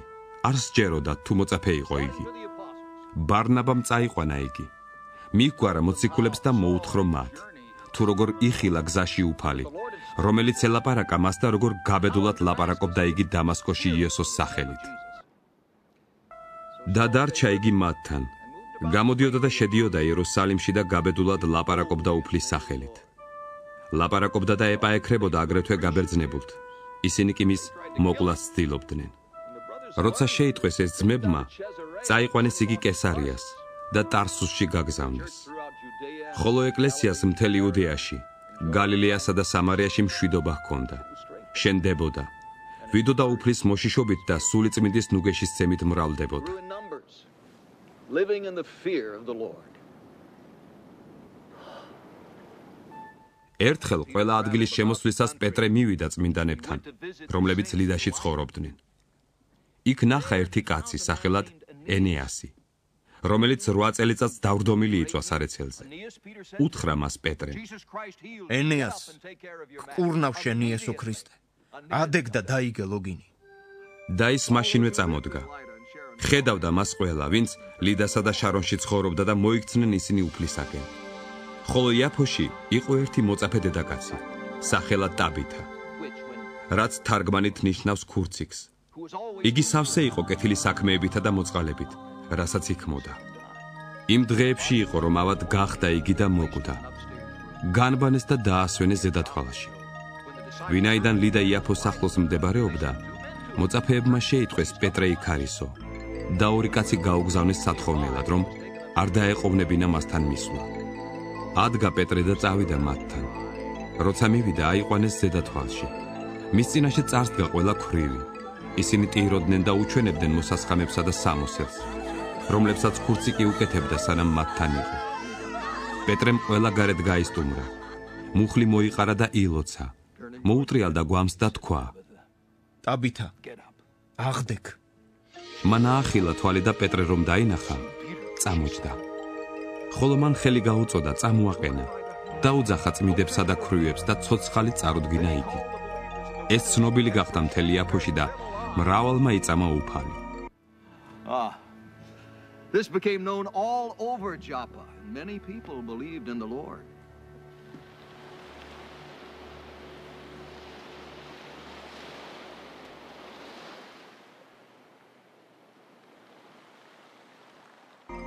მან მრავალი ხანი დაჰყო იაფოში ვინმე მეტყავე სიმონთან. თავი მიათე. კესარიაში იყო ერთი კაცი სახელად კორნელიოსი. იტალიურად წოდებული კოჰორტის ასისთავი. კეთილმსახური და ღვთისმოშიში იყო ის და მთელი მისი სახლი. ბევრ მოწყალებას გასცემდა ხალხისათვის და ყოველთვის ლოცულობდა ღვთის წინაშე. მე-9 საათი იქნებოდა. ჩვენებაში ცხადად იხილა ღვთის ანგელოზი, რომელიც შევიდა მასთან და უთხრა: კორნელიოს. შეხედა მას, შეეშინდა და უთხრა: რა არის უფალო? მან უთხრა: შენი ლოცვანი და მოწყალებანი ამაღლდა ღვთის წინაშე მოსახსენებლად. ახლა მიავლინე კაცები იაფოში და დაუძახე ვინმე სიმონს, რომელიც პეტრე დიწოდება. იგი სტუმრად არის ვინმე სიმონთან, რომლის სახლი ზღვის პირას დგას. როცა წავიდა მასთან მოსაუბრე ანგელოზი, მან დაუძახა თავის ორ მსახურს და ერთ კეთილმსახურ მეომარს, რომელიც თან ახლდა. უამბო მათ ყოველივე და გაგზავნა იაფოში. მეორე დღეს, როცა ისინი გზაში იყვნენ და ქალაქს უახლოვდებოდნენ, იქნებოდა ასე 6 საათი, რომ პეტრე ერდოზე ავიდა სალოცავად. მოშივდა და ჭამა მოუნდა. ვიდრე რამეს მოუმზადებდნენ, აღტაცებაში მოვიდა. დაიხილა გახსნილი ცა და გარდმომავალი რაღაც ჭურჭელი დიდი ტილოს მსგავსი, რომელიც 4 კიდით ეშვებოდა დედამიწაზე. მასში იყო დედამიწის ყოველნაირი 4 ფეხი, ქვეწარმავალი და ცისფრინველი. და იყო ხმა მის მიმართ. ადექი პეტრე, დაკალი და ჭამა. პეტრემ თქვა: არა უფალო, არასოდეს არაფერი მიჭამია ბიწიერი და უწმინდური. მეორედ კვლავ იყო მის მიმართ ხმა. რაც ღმერთმა განწმინდა, ნუ მიიჩნევ ბიწიერად. ასე მოხდა სამგზის და ჭურჭელი მყისვე ცისკენ ამაღლდა.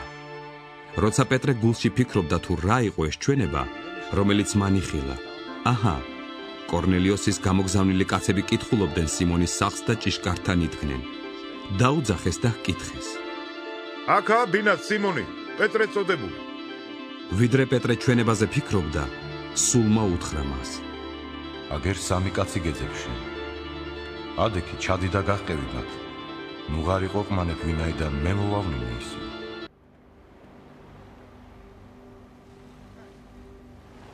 პეტრე ჩავიდა იმ კაცებთან და უთხრა: მე ვარ, ვისაც თქვენ ეძებთ.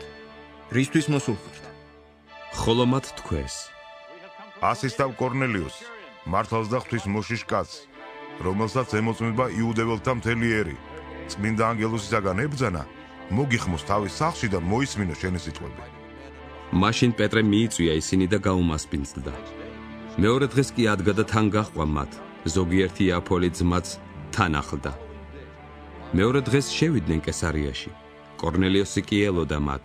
შემოიკრიბა თავისი ნათესავები და ახლო მეგობრები.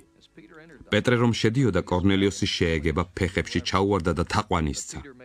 პეტრემ კი წამოაყენა და უთხრა: ადექი, მეც ადამიანი ვარ.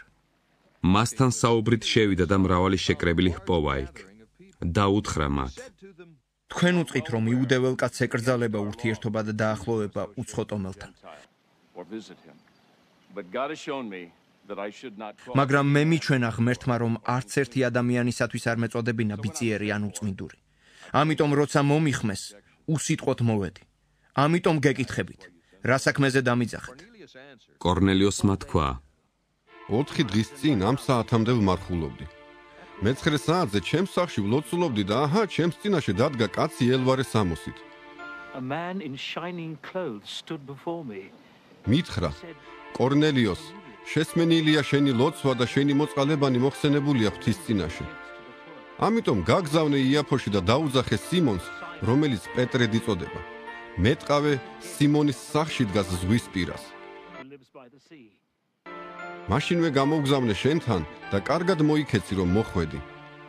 ახლა ჩვენ ყველანი ვდგავართ ღვთის წინაშე, რომ მოვისმინოთ ყოველივე, რაც უფლისგან გაქვს ნაბრძანები. პეტრემ გახსნა ბაგე და უთხრა: ჭეშმარიტად ვწმუნდები, რომ ღმერთი მიკერძოებული არ არის. არამედ ყოველ ხალხში მისი მოშიში და სიმართლის მოქმედი სათნოა მისთვის. მან მოულინა ისრაელიანებს მშვიდობის მაცნე სიტყვა, იესო ქრისტეს მეშვეობით.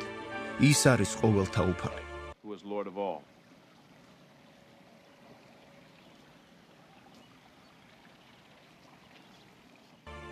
თქვენ იცით რა მოხდა მთელ იუდეაში, გალილეიდან დაწყებული, იმ ნათლისღების შემდეგ, რომელსაც ქადაგებდა იოანე. როგორც ხო ღმერთმა სულიწმიდით და ძალით იესო ნაზარეველს. დადიოდა, ქველმოქმედებდა და კურნავდა ყველას ეშმაკისაგან შეპყრობილებს, ვინაიდან ღმერთი იყო მასთან. ჩვენ ყველაფრის მოწმენი ვართ, რაც მან გააკეთა იუდეის ქვეყანაში და იერუსალიმში, და რომ ბოლოს იგი მოკლეს ძელზე დაკიდებით. იგი ღმერთმა აღადგინა მესამე დღეს და გამოაცხადებინა თავი. არა მთელი ხალხისთვის, არამედ ღვთის მიერ წინასწარ ამორჩეულ მოწაფეთათვის, ჩვენთვის, რომლებიც მასთან ერთად ვჭამდით და ვსვავდით, მისი მკვდრეთით აღდგომის შემდეგ. გვიბრძანა, ვუქადაგოთ ხალხს და ვუმოწმოთ, რომ ის არის ღვთისგან დანიშნული ცოცხალთა და მკვდართა მსაჯულად. მასზე ყველა წინასწარმეტყველი ამოწმებს, რომ ყოველი მისი მორწმუნე მისი სახელით მიიღებს ცოდვების მიტევებას.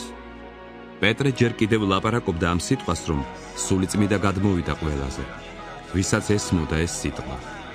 მორწმუნენი წინადაცვეთილთაგან, რომლებიც პეტრეს მოხვდნენ, გაოცდნენ, რომ სულიწმინდის ნიჭი წარმართებსაც მოეფინათ. რადგან ესმოდათ, რომ ლაპარაკობდნენ ენებზე და ადიდებდნენ ღმერთს. მაშინ მიუგო პეტრე. ვის შეუძლია წყლით ნათლისღება დაუკავოს იმათ, ვინც ჩვენსავით მიიღეს სულიწმინდა. დაუბრძანა მათ მონათულიყვნენ იესო ქრისტეს სახელით. მაშინ სთხოვეს მას რამდენიმე დღეს დარჩენილიყო მათთან.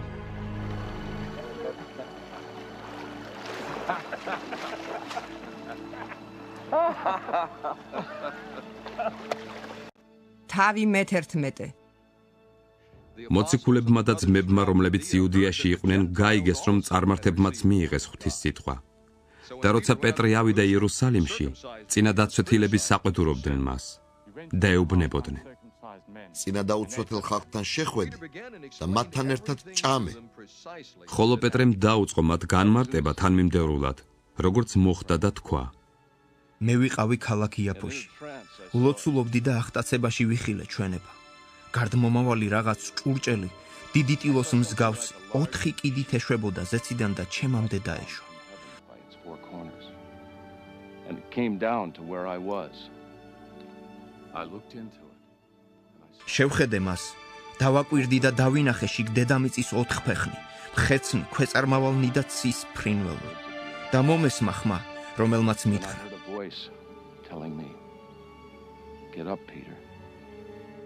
ადექი პეტრე და დაკალი და ჭამე. მე კი ვთქვი, არა უფალო, რადგან ჩემს პირში არასოდეს არაფერი ჩასულა ბიწიერი და უწმინდური. და მეორედ მომიგო ზეციდან, რაც ღმერთმა განწმინდა, ნუ მიიჩნევ ბიწიერად. ეს მოხდა 3-ჯერ და ყველაფერი ისევ ზეცად ამაღლდა. და აჰა, მაშინვე კესარიიდან ჩემთან გამოგზავნილი 3 კაცი მოადგა იმ სახლის ჭიშკარს, სადაც მე ვიყავი. მითხრა სულმა, რომ უყოყმანოდ გავყოლოდი მათ. წამომყვა ეს 6 ძმა და შევედით იმ კაცის სახლში. მან გვიამბო, როგორ იხილა თავის სახლში მდგომარე ანგელოზი, რომელმაც უთხრა, გაგზავნე იაფოში და მოუხმე სიმონს, პეტრე წოდებულს. ის გეტყვის სიტყვებს, რომლითაც გადარჩები შენ და მთელი შენი სახლი. როდესაც ლაპარაკი დავიწყე, სულიწმინდა გადმოვიდა მათზე, ისევე როგორც ჩვენზე თავდაპირველად.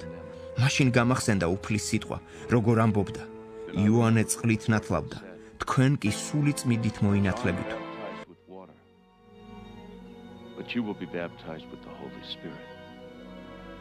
თუ კი ღმერთმა ისეთივე ნიჭი მისცა მათ, როგორც ჩვენ, რომელთაც ვირწმუნეთ უფალი იესო ქრისტე, მე ვინ ვიყავი, რომ შემძლებოდა წინავდგომოდი ღმერთს?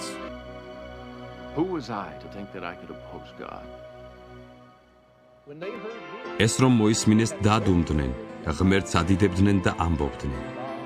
აჰა, წარმართებსაც მისცა ღმერთმა მონანიება სასიცოცხლო.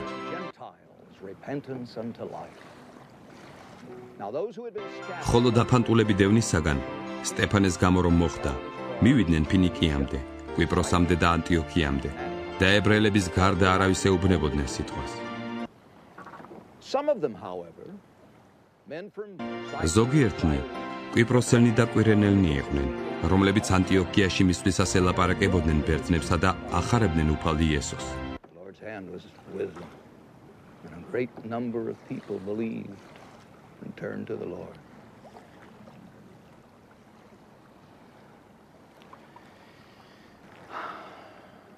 News of this reached the ears. უფლის ხელი იყო მათთან. ძალიან ბევრმა ირწმუნა და მოიქცა უფლისაკენ. ამ ამბავმა იერუსალიმში მყოფი ეკლესიის ყურამდე მიაღწია და მიავლინეს ბარნაბა ანტიოქიაში. როდესაც მივიდა და იხილა ღვთის მადლი, გაიხარა და ყველას შეაგონებდა. წრფელი გულით დამკვიდრებულიყვნენ უფალში. ვინაიდან იგი კეთილი კაცი იყო, სული წმინდითა და რწმენით აღსავსე და მრავალი ხალხი შეემატა უფალს.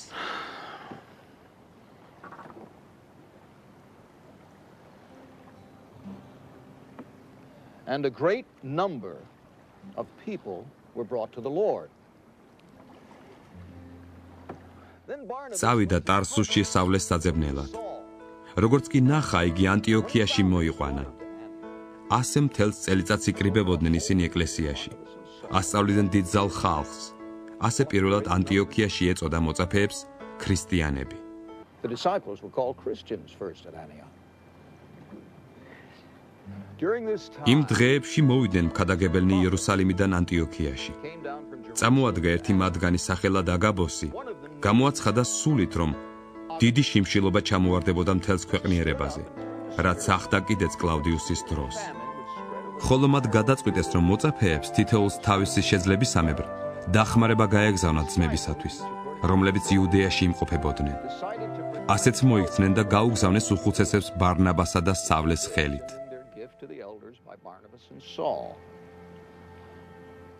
თავი მე-12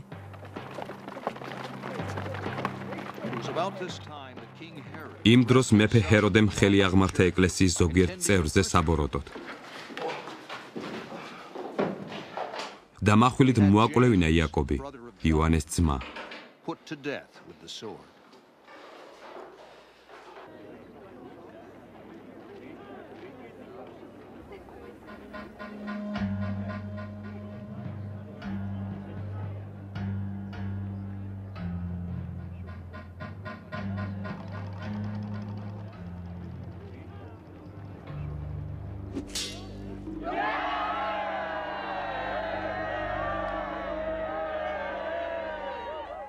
რაკი დაინახა, რომ ამით ასიამოვნა იუდეველებს, დააპატიმრა პეტრეც. უფუარობის დღეები იყო.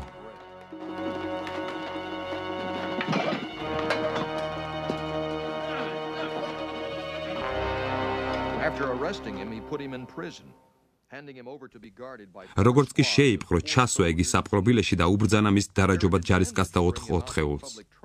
გაზრახული ჰქონდა, რომ პასექის შემდეგ გამოეყვანა ხალხის წინაშე. დარაჯობდნენ პეტრეს საპყრობილეში. ეკლესია კი გულმხრუალად ევედრებოდა ღმერთს მისთვის. როცა ჰეროდემ დააპირა მისი გამოყვანა, იმ ღამეს პეტრეს ორ ჯარისკაცს შორის ეძინა ორმაგი ბორკილით შეკრულს. კართა მდგარი მცველები კი დარაჯობდნენ საპყრობილეს. და აჰა, უფლის ანგელოზი წარსდგა და ნათელი გააბწყინდა შენობაში. გვერდში წაკრა პეტრეს, გააღვიძა და უთხრა: ადექი ჩქარა. და ბორკილები დასცვიდა ხელებიდან. უთხრა მას ანგელოზმა: სარტყელი შემოირტყი და ჩაიცვის ანდლები. ასეც მოიქცა.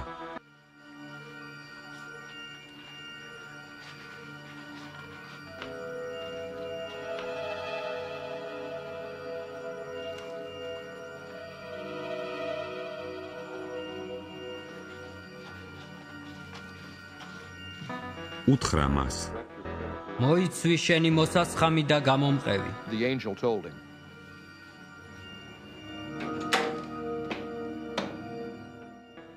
გავიდა და გაჰყვა მას. არ იცოდა, რომ ის, რასაც ანგელოზი იქმოდა, ცხადი იყო. არამედ ფიქრობდა, რომ ჩვენებას ხედავდა. პირველ და მეორე საგუშაგოს რომ გასცდნენ, მიუახლოვდნენ ქალაქში შესასვლელ შერკინულ კარიბჭეს, რომელიც თავისით გაიღო მათ წინაშე. გავიდნენ და გაიარეს ერთი ქუჩა და ანგელოზი მაშინვე გაშორდა მას. When they had walked the length of one street, suddenly the angel left him. გონს რომ მოეგო, თქვა პეტრე. ახლა ჭეშმარიტად ვიცი, რომ უფალმა გამოგზავნა თავისი ანგელოზი და დამიხსნა ჰეროდეს ხელიდან და ყოველივესაგან, რასაც იუდეველი ხალხი ელოდა.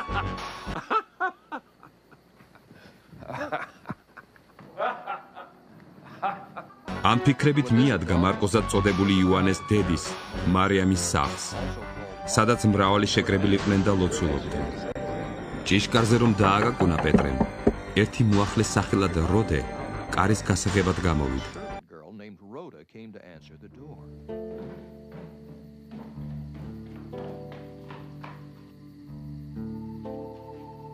When she recognized Peter's voice, she was so overjoyed she ran back without opening. როგორც კი იცნო პეტრეს ხმა, ისე გაუხარდა რომ ჭიშკარიც არ გაუღია, შინ შევარდა და შეატყობინა რომ პეტრე იდგა ჭიშკართან. მას უთხრეს: შეიშალე? ის კი ამტკიცებდა თავისას. ხოლო მათ თქვეს: ეს მისი ანგელოზი იქნება. პეტრე კი განაგრძობდა კაკუნს. როცა გაუღეს, დაინახეს და სახტად When დარჩნენ. they opened the door and saw him, they were astonished. ხელით ანიშნა რომ გაჩუმებულიყვნენ და უამბო მათ როგორც მოიყვანა უფალმა საპყრობილედან.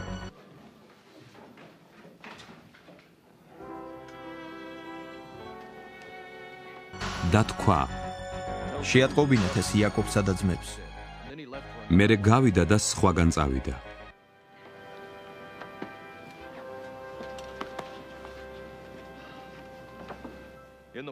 გამთენიისას ჯარისკაცებს შორის დიდი განგა შეატყდა იმის გამო თუ რა იქნა პეტრე.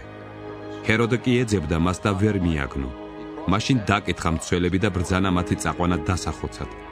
მერე იუდეიდან კესარიაში გადავიდა და იქ დარჩა. ჰეროდე გულმოსული იყო ტვირელებსა და სიდონელებზე. ისინი კი ერთსულოვნად მივიდნენ მასთან. მიიმხრეს ბლასტონი, მეფის მესაწოლე და ითხოვდნენ მშვიდობას. ვინაიდან მათი ქვეყანა ჰეროდეს სამეფოდან საზრდოობდა. They asked for peace because they depended on the king's country for their food supply. დაწესებულ დღეს ჰეროდემ ჩაიცვა სამეფო სამოსელი, დაჯდა ტახტზე და მიმართა მათ. ხალხი კი ღაღადებდა. ის ხმა, ზარე კაცისა!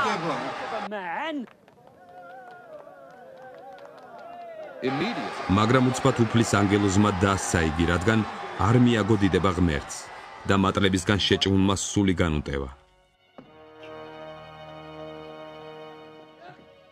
უფლის სიტყვა კი იზრდებოდა და ვრცელდებოდა. ბარნაბამ და სავლემ გაასრულეს თავიანთი სამსახური და გამობრუნდნენ იერუსალიმიდან. თან წამოიყვანეს იოანეც, მარკოზად წოდებული. თავი მეცამეტე. ანტიოქიაში იქაურ ეკლესიაში იყვნენ წინასწარმეტყველნი და მოძღვარნი, ბარნაბა და სიმონი, რომელსაც ნიგერი ერქვა, ლუკიოს კვირენელი და მანაინი, მეოთხეთ მთავრის ჰეროდეს ძუძუმტე და სავლე. ისინი რომ უფალს ემსახურებოდნენ და მარხულობდნენ, სული წმინდა მოთხრა: გამომიყავით ბარნაბა და სავლე იმ საქმეზე, რაზეც მათ მოვუწოდე. მაშინ იმარხულეს, ილოცეს, ხელები დაასხეს და გაუშვეს. ამრიგად სულიწმინდის მიერ მივლინებული ჩავიდნენ ისინი სელევკიაში და იქიდან გასურეს კვიპროსზე. სალამისში ყოფნისას ღვთის სიტყვას გადაგებდნენ იუდეველთა სინაგოგებში. იოანეც თან ჰყავდათ შემწე. როცა მთელი კუნძული მოიარეს, პაფოსამდე, ნახეს ერთი კაცი გრძნეული, ცრუ წინასწარმეტყველი, იუდეველი სახელად ბარ-იესუსი, რომელიც იყო პროკონსულ სერგის პავლესთან, გონიერ კაცთან. მან მოუხმო ბარნაბას და სავლეს, სურდა მოესმინა ღვთის სიტყვა. მაგრამ წინაღუდგა მათ ელიმას მოგვი. ვინაიდან ასე ითარგმნება მისი სახელი და ცდილობდა რწმენისაგან გადაეცდინა პროკონსული. ხოლო სავლე იგივე პავლე აივსო სულიწმიდით. მიაპყრო მას მზერა და უთხრა: აი ყოველგვარი მზაკვრობითა და ყოველგვარი სიბოროტი დახსილო, ეშმაკის ძეო და ყოველივე მართლის მტერო. მოეშვები თუ არა უფლის სწორი გზების გამრუდებას? აჰა, შენზე ახლა უფლის ხელი. შენ დაბრმავდები და დრომდე ვეღარ დაინახავ მზეს. Immediately mist and darkness came over him, and he და მყისვედ დაატყდა მას წყდიადი და სიბნელე. აქეთ-იქით აწყდებოდა და ეძებდა გამძღოლს. მაშინ როცა დაინახა პროკონსულმა, რაც მოხდა, ირწმუნა უფლის მოძღვრებით განცვიფრებულმა.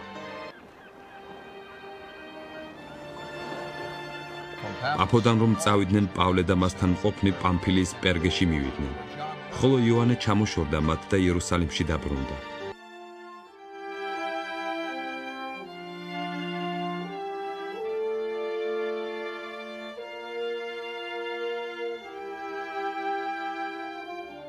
ისინი კი პერგას გავლით მივიდნენ პისიდიის ანტიოქიაში. სინაგოგაში შევიდნენ შაბათ დღეს და დასხდნენ. რჯულისა და წინასწარმეტყველთა კითხვით შემდეგ სინაგოგის უფროსებმა მიუგზავნეს მათ და უთხრეს: კაცნო, ძმანო, თუ რამე შეგონების სიტყვა გაქვთ ამ ხალხისათვის საქმეები, თქვით? პავლე ადგა, ხელი თანიშნა და თქვა: კაცნო ისრაელიანო და ღვთის მოშიშნო, ისმინეთ, ამ ხალხის ისრაელის ღმერთმა მოარჩია ჩვენი მამები და აღამაღლა ეს ხალხი ეგვიპტის მიწაზე ყოფნისას და მაღალი მკლავით გამოიყვანა იქიდან და ასაზრდოებდა მათ უდაბნოში 40 წელიწადს. მოსპო 7 ერი ქანაანის ქვეყანაში და მათ მისცა სამკვიდროდ მათი ქვეყანა. He overthrew 7 nations in Canaan and gave their land to ამის შემდეგ ასე 450 წელიწადს აძლევდა მათ საჯულებს წინასწარმეტყველ სამუელამდე. After this, God gave them judges until the time of Samuel the prophet. მერე მოითხოვეს მეფე და მისცა მათ ღმერთმა საული. კიშის ძე, კაცი ბენიამინის ტომიდან, 40 წლის მანძილზე. მისი გადაყენების შემდეგ მეფეთ დაუყენა მათ დავითი, რომლის შესახებ თქვა დამოწმებით: "ოვე დავითი, ძე იესესი, ჩემი გულის სანდომი კაცი, რომელიც შეასრულებს ყველა ჩემს ნებასურვილს." He will do everything I want him to do. მისი შთამომავლობისაგან ღმერთმა აღთქმისამებრ აღუდგინა ისრაელს მაცხოვარი იესო. The Savior Jesus, as he promised. სწორედ მისი გამოცხადების წინ იოანე უკადაგებდა მთელ ისრაელის ხალხს ონანიების ნათლისღებას. თავისი სარბიელის დასასრულს იოანე ამბობდა: "ვინ გგონი ვართ მე? მე არა ვარ. არამედ მოდის ჩემს შემდეგ ის, ვის ფეხებზე სანდლის შეხსნის ღირსიც არა ვარ." კაცნო ძმანო, აბრაამის მოდგმის ძენო და თქვენ შორის ღვთის მოშიშნო, თქვენ მოგევლინათ ხსნის სიტყვა, ვინაიდან იერუსალიმის მკვიდრებმა და მათმა მთავრებმა არ იცნეს იგი. დასაჯეს და მით შეასრულეს წინასწარმეტყველთა სიტყვები, რომლებიც ყოველ შაბათს იკითხება. და რა კი ვერავით არის სასიკვდილო ბრალდება ვერ მოუნახეს, პილატეს სთხოვეს მისი მოკვლა. როცა აღსრულდა ყოველივე მასზე დაწერილი, ჩამოხსნეს ძელიდან და დაასვენეს სამარხში. ხოლო ღმერთმა მკვდრეთით აღადგინა იგი.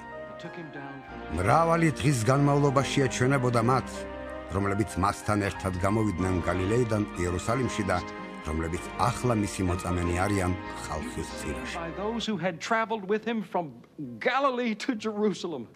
They are now his witnesses to our people. და ჩვენ გახარებთ, რომ აღთქმა, რომელიც მამებს მისცა, ღმერთმა ჩვენ, მათ შვილებს, შეგვისრულა და აღგვიდგინა იესო. როგორც მეორე ფსალმუნში წერია: "ჩემი ძე ხარ, დღეს გშობე შენ." The fact that God raised him ხოლო რა კი მან აღადგინა მკვდრეთით, რათა ის აღარასოდეს დაბრუნებოდა ხრწნილებას, ეს ასე თქვა: "მე მოგცემ თქვენ სიწმიდეს დავითისთვის აღთქმულს." ამიტომ სხვაგანაც ამბობს: "ხრწნილებას არ ახილვინებს შენს წმიდას." დავითმა, რომელიც მსახურებდა თავის თაობაში, ღვთის რჩევით განისვენა: "შეერთო თავის მამებს და იხილა ხრწნილება." ხოლო მან, ვინც ღმერთმა აღადგინა, არ იხილა ხრწნილება. ცნობილი იყოს თქვენთვის, კაცნო ძმანო, რომ მისით ცოდვების მიტევება გეუწყებათ. ყოველივესგან, რისგანაც მოსეს რჯულით ვერ შევსძელით,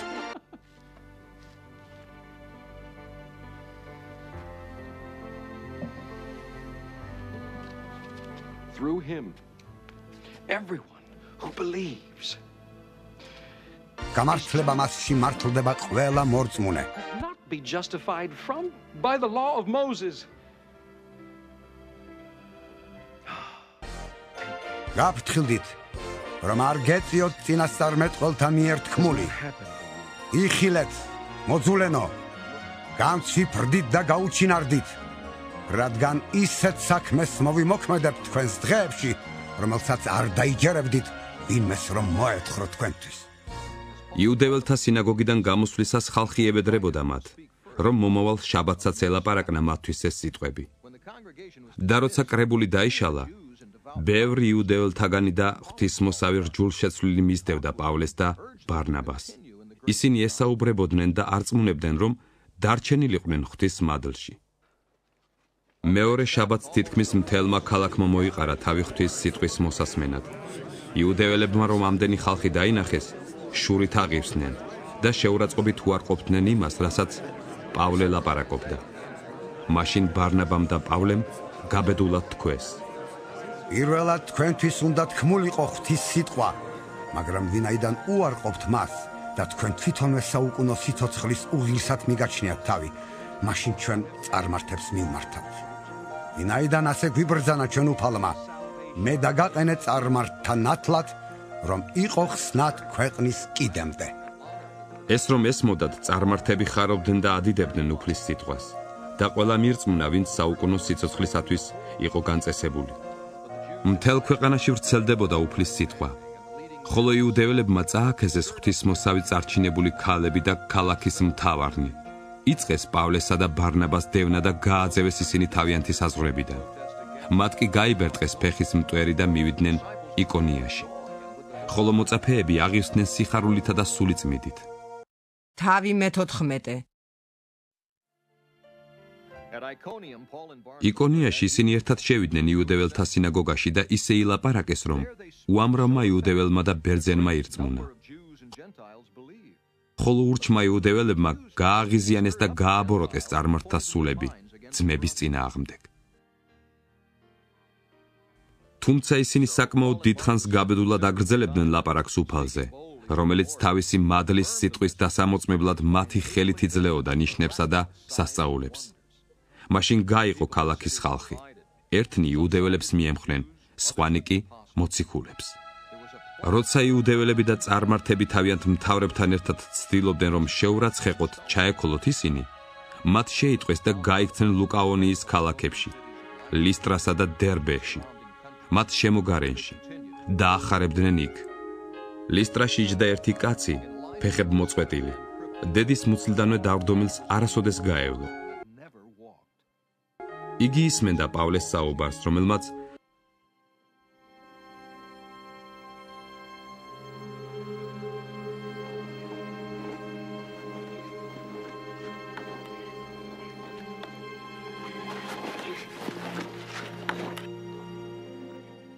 შეხედა მას და დაინახა, რომ მას ჰქონდა განკურნების რწმენა.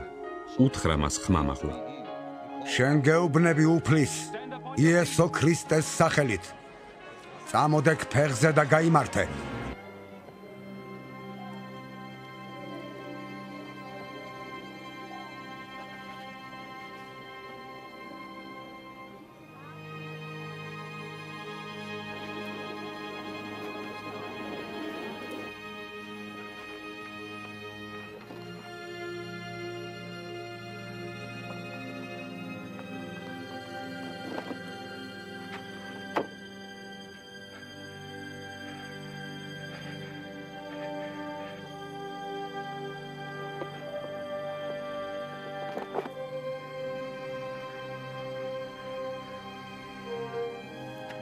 ისიც წამოხდა და იწყო სიარული.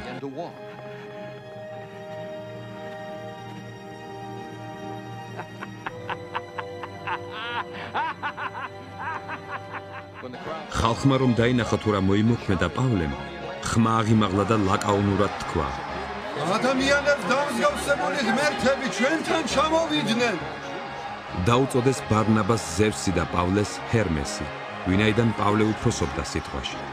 ხოლო ქურუმა ზევსის ტაძრისა, რომელიც იმ ქალაქის წინ იყო, ჭიშკართან მორეკა ხარები და მოიტანა გვირგვინები და აპირებდა ხალხთან ერთად მსხვერპლის შეწირვას.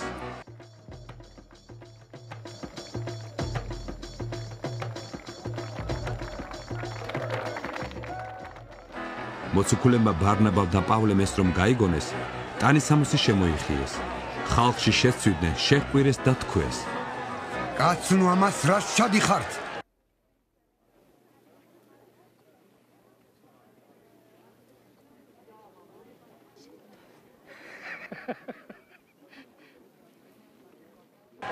ჩვენც თქვენი მსგავსი ადამიანები ვართ და გახარებთ. Human like you. We are bringing you რომ ამ ამაოებისაგან მოიქცეთ ცოცხალი ღვთისაკენ, რომელმაც შექმნა ცა და მიწა. to the living God. ზღვა და ყოველი, რაც მათ წიაღშია. And earth. And sea. And everything in them.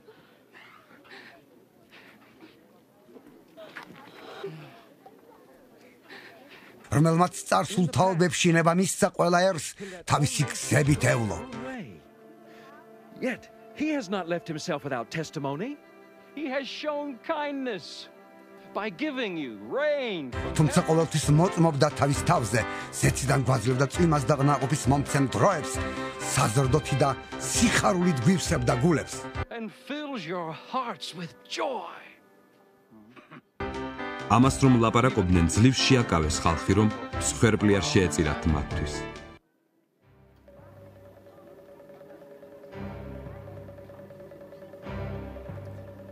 მაგრამ ანტიოქიიდან და იკონიიდან მოვიდნენ იუდეველნი. დაარწმუნეს ხალხი და ქვებით ჩაქოლეს პავლე და ქალაქგარეთ გაათრიეს. მკვდარი ეგონათ.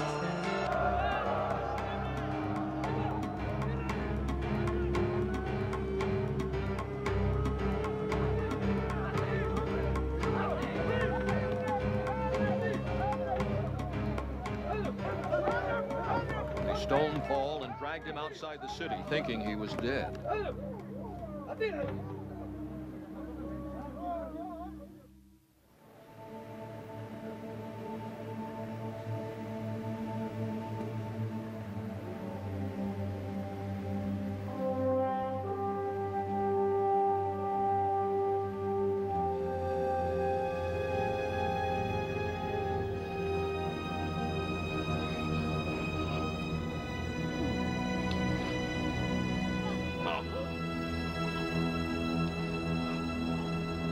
მაგრამ როცა მოწაფეები გარს შემოეხვიდნენ, წამოდგა და შევიდა ქალაქში.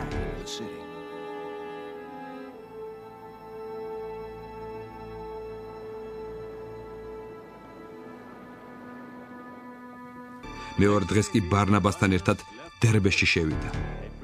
სახარებას უქადაგებდნენ ამ ქალაქს. მრავალი დაიმოწაფეს და დაბრუნდნენ ლისტრას, იკონიას და ანტიოქიას.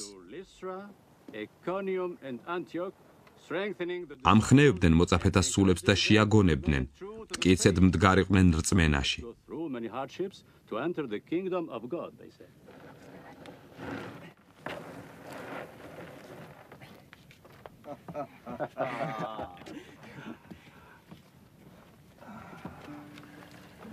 ვინაიდან მრავალი ჭირით გმართებს ღვთის სასუფეველში შესვლა. ხელდასხმით უკურთხეს მათ თითოეულ ეკლესიაში ხუცესები და ლოცვითა და მარხვით შეავედრეს ისინი უფალს, რომელიც ირწმუნეს. შემდეგ გაიარეს პისიდია და მივიდნენ პამფილიაში. პერგაში იქადაგეს სიტყვა და ჩავიდნენ იტალიაში. იქიდან გასწურეს ანტიოქიას, საიდანაც მიეცათ ღვთის მადლი საქმისათვის, რომელიც შეასრულეს კიდეც. რომ მოვიდნენ, შეკრიბეს ეკლესია და უამბეს, რაც გაუკეთა მათ ღმერთმა და როგორ გაუხსნა რწმენის კარი წარმართებს. კარგახანს დარჩნენ მოწაფეებთან. თავი მე-15. ჩამოვიდნენ ზოგიერთები იუდეიდან და ასწავლიდნენ ძმებს. თუ წინა დაცვეთას არ მიიღებთ მოსეს წესით, ვერ გადარჩებით. როდესაც პავლეს და ბარნაბას უთანხმოება და დიდი დავა მოუხდათ მათთან, გადაწყვეტეს, პავლე, ბარნაბა და ზოგიერთი სხვა მათგანი ამ საკითხის გამო ასულიყვნენ იერუსალიმში, მოციქულებთან და ხუცესებთან. ეკლესია მიავლინა ისინი და ფინიკიასა და სამარიაში გასვლისას უამბობდნენ წარმართთა მოქცევაზე და ყველა ძმათაგანს დიდ სიხარულს ანიჭებდნენ. brother's very glad. იერუსალიმში რომ მივიდნენ, ისინი მიიღეს ეკლესიამ, მოციქულებმა და უხუცესებმა. დაუწყეს მათი ხელით რამდენი რამ მოიმოქმედა ღმერთმა.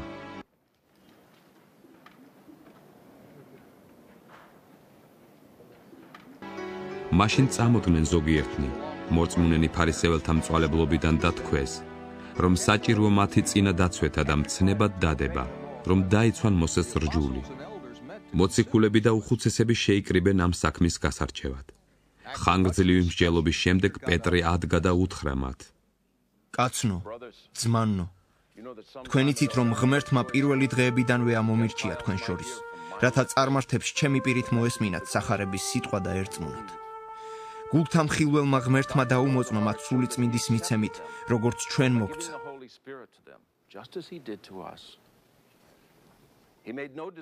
განსხვავება არ არის ჩვენსა და მათ შორის, რწმენით გაწმინდა მათი გულები. ახლა რატომ გინდათ გამოსცადოთ ღმერთი და ქედზე დაადგათ მოწაფეებს უღელი, რომლის სტარება ვერც ჩვენმა მამებმა შეძლეს, ვერც ჩვენ.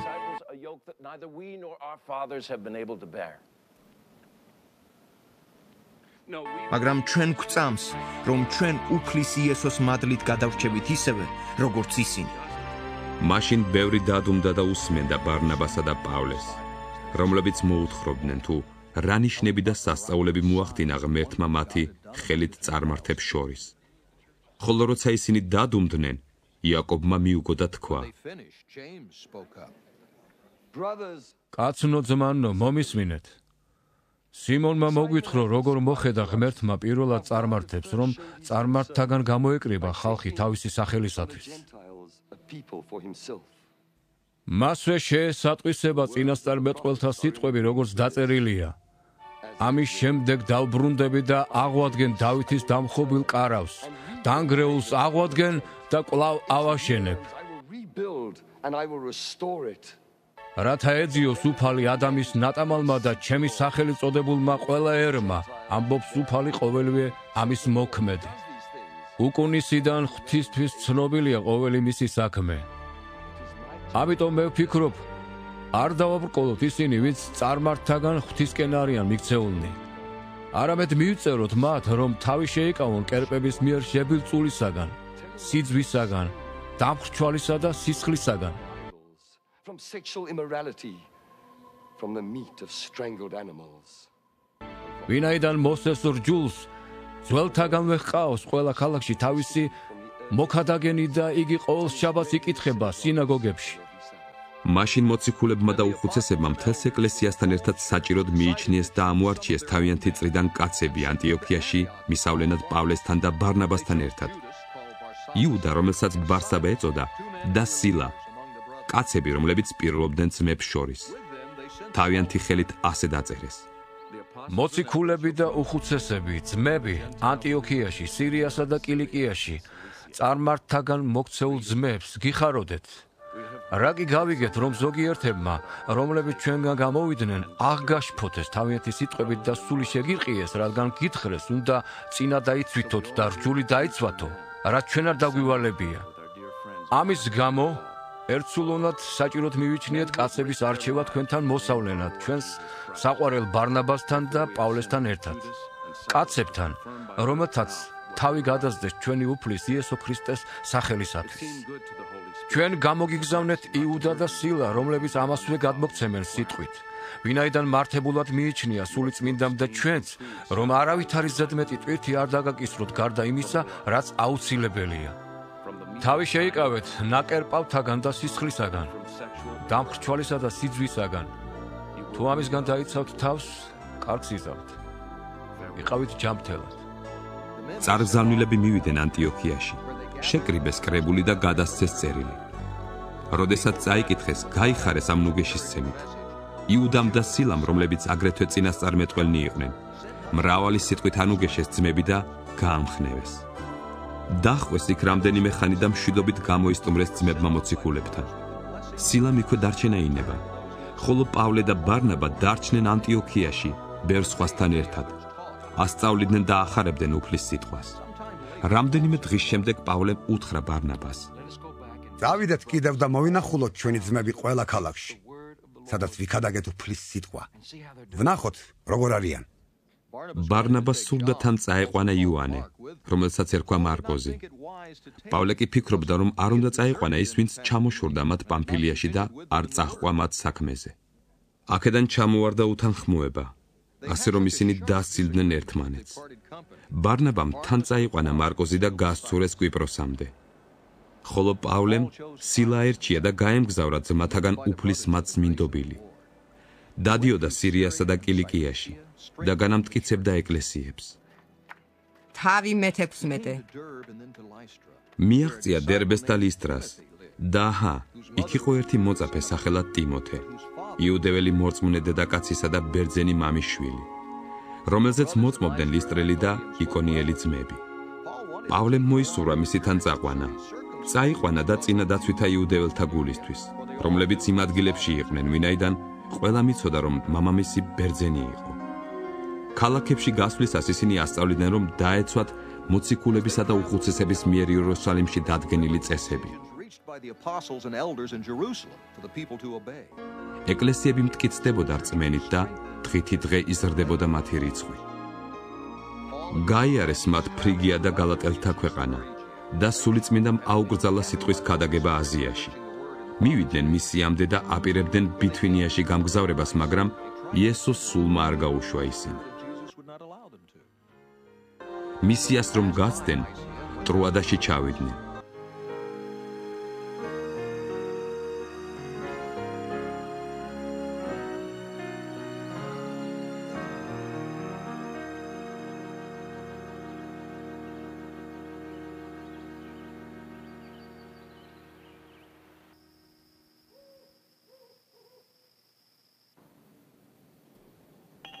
ღამით პავლემ ჩვენება იხილა.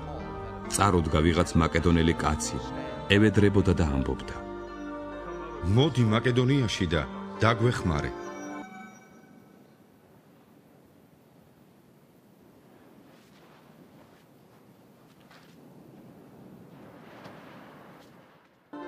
ამ ჩვენების შემდეგ მაშინვე ვცადეთ მაკედონიაში გამგზავრება. ფიქრობდით, რომ ღმერთმა მოგვიწოდა მათთვის სახარებლად. ამრიგად გავცურეთ ტროადიდან და პირდაპირ გავეშურეთ სამოთრაკეში, ხოლო მეორე დღეს ნეაპოლში. იქიდან ფილიპეში, რომელიც მაკედონიის ამ ნაწილის მთავარი ქალაქია, კოლონია. ამ ქალაქში დავყავით რამდენიმე დღე. შაბათ დღეს გავედით კარიბჭის გარეთ მდინარის პირას, სადაც სალოცავი გვეგულებოდა. დავსხედით და ველაპარაკებოდით იქ შეკრებილ დედაკაცებს. ერთი დედაკაცი ქალაქ თიატირიდან, სახელად ლიდია, ძოწეულით მოვაჭრე ღვთის მოშიში, ისმენდა. უფალმა გაუხსნა გული პავლეს სიტყვების მოსასმენად.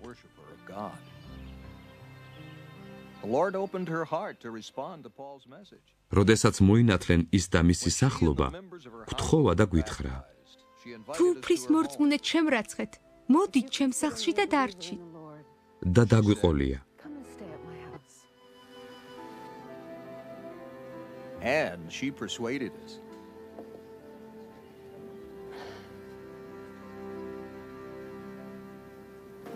როდესაც სალოცავში მივდიოდით, შევხვდა ერთი მხევალი, რომელსაც პითონის სული ჰქონდა და თავისი მისნობით დიდძალ მოგებას აძლევდა თავის ბატონებს. იგი პავლეს და ჩვენ აგვედევნა, ყვიროდა და ამბობდა: ეს კაცები უზენაესი ღვთის მონები არიან, რომლებიც გვაუწყებენ თქვენი ხსნის გზებს. ასე იქცეოდა მრავალი დღის განმავლობაში. პავლე ძალიან შეწუხდა, მიუბრუნდა სულს და უთხრა: იესო ქრისტეს სახელით გიბრძანებ, გამოხვიდე მაგისგან. That moment the spirit left her.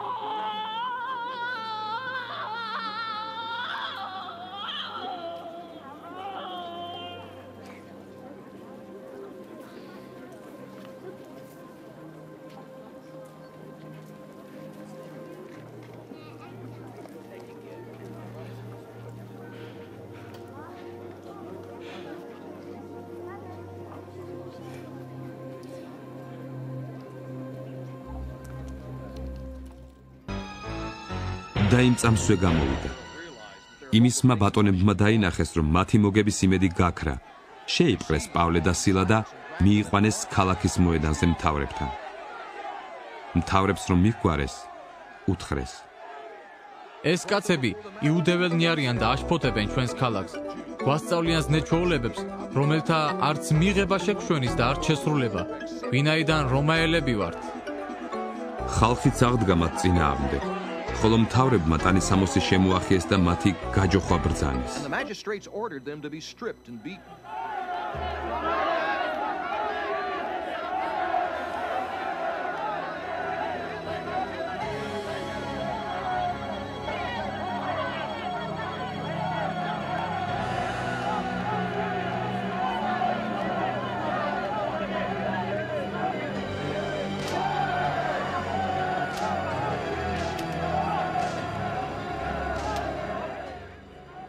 კარგა მაგრად რომ სცემეს, მერე საპყრობილეში ჩაყარეს და საპყრობილის ზედამხედელს უბრძანეს.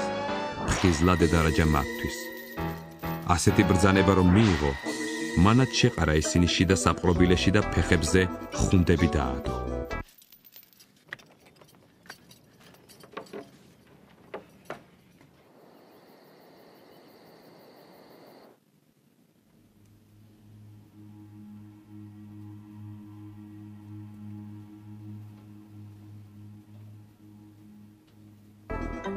შუაღამისას პავლე და სილა ლოცულობდნენ და უგალობდნენ ღმერთს. პატიმრები კი ყურს უგდებდნენ. უცბად მოხდა დიდი მიწისძვრა, ისე რომ საპყრობილის საძირკველი შეერგა. მყისვე გაიღო ყველა კარი და ყველას დასცვივდა ბორბილები. საპყრობილის ზედამხედველს გამოეღვიძა და დაინახა, რომ საპყრობილის კარი ღია იყო. იძრო მახვილი და თავის მოკლა დააპირა, რადგან ეგონა რომ პატიმრები გაიქცნენ. მაგრამ პავლემ გამოსძახლა ხმამაღლა და უთხრა: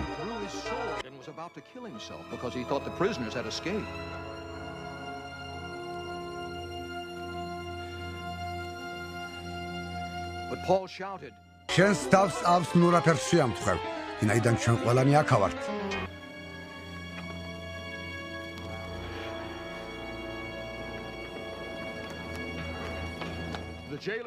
მან კი სინათლე მოითხოვა. შიგნით შეიჭრა, ათრთოლებული დაემხო პავლესა და სილას წინაშე.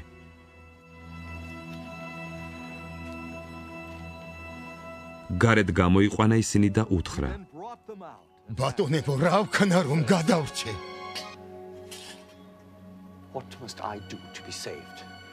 ხოლო მათ უთხრეს: იწამე უფალი იესო და გადარჩები შენც და მთელი შენი სახლობა. You and your household. უკადაგეს ღვთის სიტყვა მას და ყველას, მის სახლში მყოფს. იმ ღამეს იმ საათშივე შინ წაიყვანა ისინი. წყლულები მობანა და მაშინვე მოინათლნენ ის და ყველა მისიანი. მიიყვანა ისინი თავის სახლში. სუფრა გაუშალა და ხარობდა მთელ თავის სახლობასთან ერთად, რომ იწამა ღმერთი. რომ გათენდა, მთავრებმა გაგზავნეს მსახური და უთხრეს: When it was daylight, the magistrates sent their officers გაუშვის კაცები. Release those men.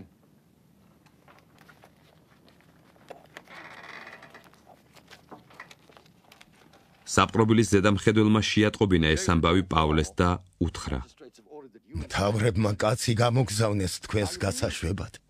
ახლა გამოდით და მშვიდობით წადით.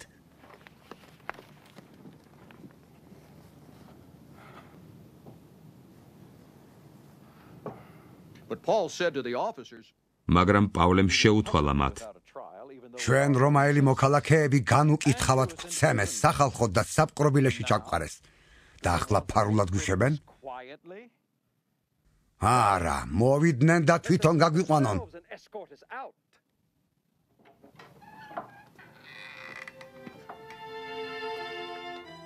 მსახურებმა ეს სიტყვები მოახსენეს მთავრებს, ხოლო მათ შეეშინდათ, როცა გაიგეს რომაელნი ყოფილანო.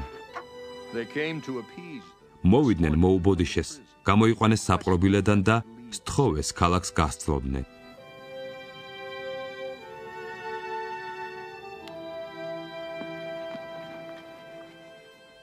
ისინი საპყრობილედან გამოსვლისთანავე მივიდნენ ლიდიასთან. მოინახულეს ძმები, ანუგეშეს და წავიდნენ. თავი მე-17 გაიარეს ამფიპოლისი და აპოლონია, და მივიდნენ თესალონიკეში, სადაც იუდეველთა სინაგოგა იყო. პავლე თავისი ჩვეულებისამებრ შევიდა მათთან და სამშაბათს ელაპარაკებოდა მათ წერილებიდან. უხსნიდა და უმტკიცებდა, რომ ქრისტე უნდა დატანჯულიყო და მკვდრეთით აღმდგარიყო და რომ ეს ქრისტე იესოა, რომელსაც მე გახარებთო თქვენ. ზოგმა მათგანმა ირწმუნა და შეუერთდა პავლესა და სილას, როგორც მრავალი ღვთისმოშიში ბერძენი, ასევე ბევრი დიდგვაროვანი ქალი. ხოლო იუდეველებს შეშურდათ, ვიღაც უკეთური კაცები მოიყვანეს ბაზრიდან, შეყარეს ბრბო და აშფოთებდნენ ხალხს. მიადგნენ იასონის სახლს და ცდილობდნენ მათ გამოყვანას ხალხის წინაშე. ისინი რომ ვერ იპოვეს, იასონი და ზოგიერთი ძმა წაათრიეს ქალაქის მთავრებთან დაყვიროდნენ. ქვეყნიერების ამრევებმა აქაც მოაღწიეს.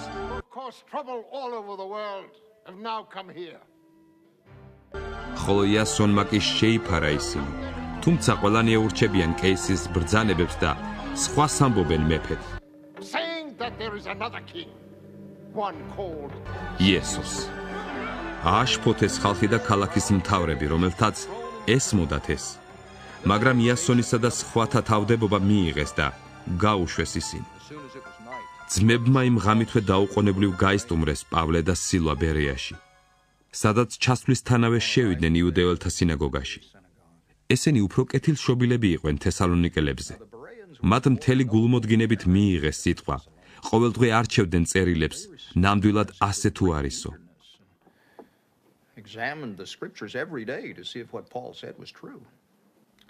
ბევრმა ირწმუნა მათგან, წარჩინებულ ბერძენ ქალთაგან და კაცთაგან არამცირედმა. მაგრამ როდესაც თესალონიკელმა იუდეელებმა შეიტყვეს, რომ ბერეაშიც ქადაგებდა პავლე ღვთის სიტყვას, იქაც მივიდნენ, ააღელვეს და აშფოთეს ხალხი. მაშინ ძმებმა მყისვე გაგზავნეს პავლე ზღვისკენ, სილა და ტიმოთე კი იქვე დარჩნენ. პავლე გამცილებლებმა ათენამდე მიიყვანეს. მიიღეს ბრძანება სილას და ტიმოთეს მიმართ, რომ რაც შეიძლება მალე ხლებოდნენ მას და გამობრუნდნენ.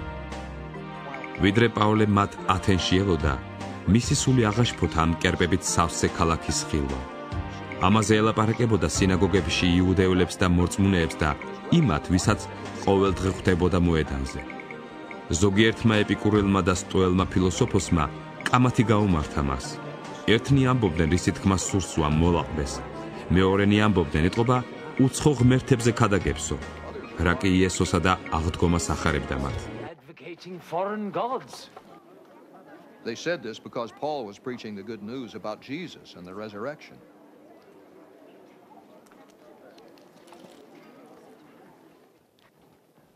შეიპყრეს იგი და მიიყვანეს არეოპაგში და უთხრეს. შეგვიძლია თუ არა გავიგოთ რა არის ეს ახალი მოძღვრება შენ რომ ხადაგებ? ვინაიდან რაღაცას უცდაურს ასმენ ჩვენ ყურებს. ამიტომ გვინდა ვიცოდეთ რას ნიშნავს ეს. ხოლო ყველა ათენელს და იქ მცხოვრებულ უცხოელებს ისი არაფერი ეხალისებოდათ, როგორც რაიმე ახლის ლაპარაკი ან მოსმენა. პავლე დადგა არეოპაგის შუაში და თქვა: კაცნო ათენელნო, ყველაფერში გატყობთ, რომ ძალიან მორწმუნენი ხართ. ვინაიდან როცა გავიარე და დავათვალიერე თქვენი სათაყვანო ადგილები, ვნახე სამსხვერპლოც, რომელზეც აწერია: უცნობ ღმერთს, მე გიქადაგებთ მას, ვისაც არ იცნობთ და ეთაყვანებთ. Worship as something unknown, I am going to proclaim to you. The God who made ღმერთი, შემოქმედი სამყაროსი და ყოველივე მასში არსებულისა, უფალი ცისა და მიწისა ხელთქმნილ ტაძრებში არ მკვიდრობს. არც ადამიანთა ხელიდან სამსახურს მოითხოვს, თითქოს რაიმე სჭირდებოდეს, თავად ანიჭებს ყველა სიცოცხლეს, სუნთქვას და ყოველივეს. Life and breath. ერთიდან შექმნა ადამიანთა ყოველი მოდგმა, რათა დედამიწის ზურგზე დასახლებულიყვნენ. წინასწარ დააწესა მათ დასასახლებლად დრონი და საზღვრები. And he determined the time set for them and the exact places where they should live. God did this. რათა ეძიათ ღმერთი, ვინც ძლო ეგრძნოთ იგი და ეპოვათ. თუმცა შორს როდია თვითეული ჩვენთაგანისაგან. Far from each one of us. ვინაიდან მასში ვცოცხლობთ, ვიძვრით დავარსებობთ. როგორც ზოგიერთი თქვენი პოეტი ამბობდა, ჩვენ მისი მოდგმა ვართო. და რა კი ღვთის მოდგმა ვართ, არ უნდა ვიფიქროთ, რომ ღმერთი ჰგავს ოქროს, ანდა ვერცხლს, ანდა ქვას, ადამიანის ხელოვნები და წარმოსახვით გამოხატულს. ამგვარად ღმერთმა უგულებელ ყუმეცრების დროება და ახლა უწყებს ადამიანებს ყველას, ყველგან, რომ მოინანიონ. ვინაიდან მან დაადგინა დღე, როდესაც ქვეყნიერებას განიკითხავს სამართლით წინასწარ არჩეული კაცის ხელით, ყველა დაარწმუნა რა იმით, რომ იგი მკვდრეთით აღადგინა. ხოლო მათ მკვდრების აღდგომაზე რომ მოისმინეს, ერთნი დასცინოდნენ, სხვები კი ამბობდნენ. ამის თაობაზე კვლავაც მოგისმენთ. ასე გამოვიდა პავლე მათგან. ხოლო ზოგიერთნი მიემხრენ და ირწმუნეს, მათ შორის დიონისიოს არეოპაგელმა და ქალმა, სახელად დამარისმა და სხვებმაც მათთან ერთად. თავი მე-18. ამის შემდეგ პავლე წავიდა ათენიდან და მივიდა კორინთოში. დანახა ერთი იუდეველი სახელად აკვილა, წარმოშობით პონტუელი და მისი ცოლი პრისკილა, იტალიიდან ახლად დაბრუნებული. ვინაიდან კლავდიუსმა ბრძანა ყველა იუდეველი რომიდან გამოეძევებინათ და მივიდა მათთან. და რა კი ერთი ხელობისანი იყვნენ, დარჩა მათთან და შრომობდა. ვინაიდან მათი ხელობაც მეკარვეობა იყო. ყოველ შაბათს საუბრობდა სინაგოგაში და არწმუნებდა იუდეველებსა და ბერძნებს. როცა სილა და ტიმოთე მივიდნენ მაკედონიიდან, მიეცა პავლე ქადაგებას, რათა დაემოწმებინა იუდეველთათვის, რომ ქრისტეა იესო. მაგრამ რა კი ისინი ეწინააღმდეგებოდნენ და გმობდნენ, მან ტანისამოსი დაიბერტყა და უთხრა მათ: თქვენს თავზე იყოს თქვენივე სისხლი. მე უბრალო ვარ. ამიერიდან წარმართებთან მივდივარ. წავიდა იქიდან და შევიდა ერთი ღვთის მოშიშის სახელად იუსტოსის სახლში, სინაგოგის გვერდით. სინაგოგის მთავარმა კრისპოსმა კი მთელ თავის სახლთან ერთად ირწმუნა უფალი. და მრავალმა კორინთოელმა მოისმინა რა ირწმუნა და მოინათლა.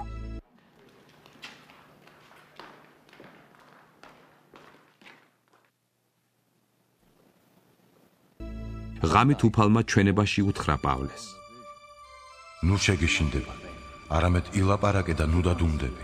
ვინაიდან მე ვარ შენთან და ვერავინ გავნებს, რადგან ბევრი ხალხი მყავს ამ ქალაქში. And no one is going to attack and harm you, because I have many people in the city.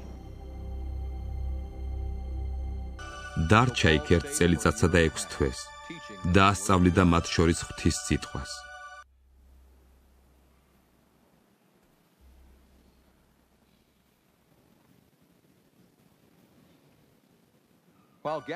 ხოლო იმ დროს, როდესაც აქაიას მთავარი იყო გალიონი, იუდეველები ერთსულოვნად დაესხნენ თავს პავლეს და მიიყვანეს სამსჯავროში.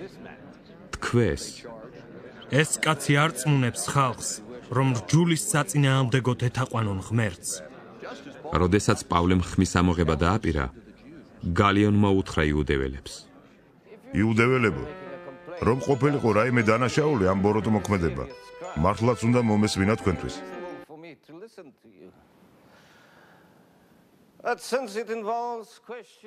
ხოლო როდესაც სარჩელი ეხება თქვენს სიტყვას, სახელებსა და რჯულს, თქვენ თვითონ მიხედეთ, მე არ მსურს ვიყო ამის მსაჯული.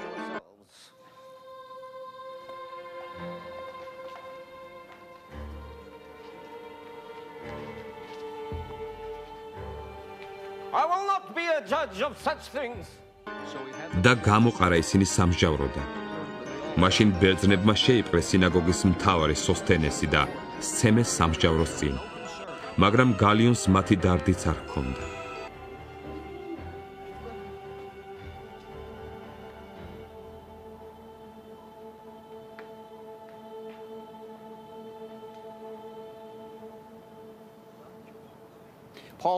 პავლემ კიდევ კარგა ხანს დაჰყო. მერე გამოეთხოვა ძმებს და გასცურა სირიისაკენ, პრისკილასთან და აკვილასთან ერთად. მან კენქრეში გაიკრიჭა თავი, ვინაიდან აღთქმა ჰქონდა. ეფესოს რომ მიაღწია, ისინი იქ დატოვა. თვითონ სინაგოგაში შევიდა და ესაუბრა იუდეველებს. როდესაც მას თხოვეს, რომ მეტხანს დარჩენილიყო მათთან, არ დათანხმდა.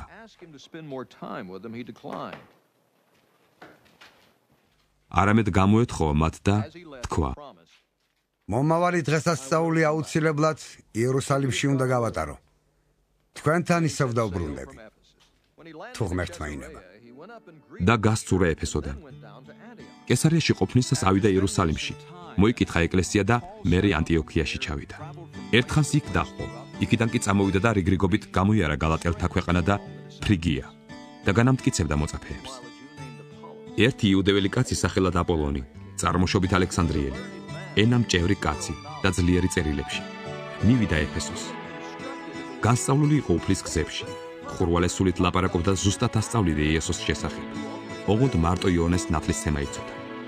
მან გაბედულად დაიწყო ლაპარაკი სინაგოგაში, რომ მოусმინეს აკვილამ და პრისკილამ, თან წაიყვანეს და უფრო ზუსტად აუხსნეს უფლის გზა. ხოლო როდესაც განიზრახა აქაიაში წასვლა, ძმებმა გაამხნევეს იგი და მისწერეს მოწაფეებს, ემასპინძლად მისთვის. ისიც მივიდა ბერს ეხმარებოდა მადლით მოწმუნეებს. ვინაიდან იგი მოურიდებლად ამხილებდა იუდეველებს, საჯაროდ ადასტურებდა წერილების მიხედვით, რომ ქრისტეა იესო. თავი მე-19. კორინთოში აპოლონის ყოფნისას პავლემ მოიარა ზემო ქვეყნები. მივიდა ეფესოში და იპოვა ზოგიერთი მოწაფეთაგანი. უთხრა მათ: თუ მიიღებთ სული წმინდა, როცა ირწმუნებთ. მათ კი მიუგეს. არც კი გაგვიგონია თუ არსებობს სული წმინდა. უთხრა მათ: რიღათი მოინათლეთ. მათ უპასუხეს: იოანეს ნათლისცემით.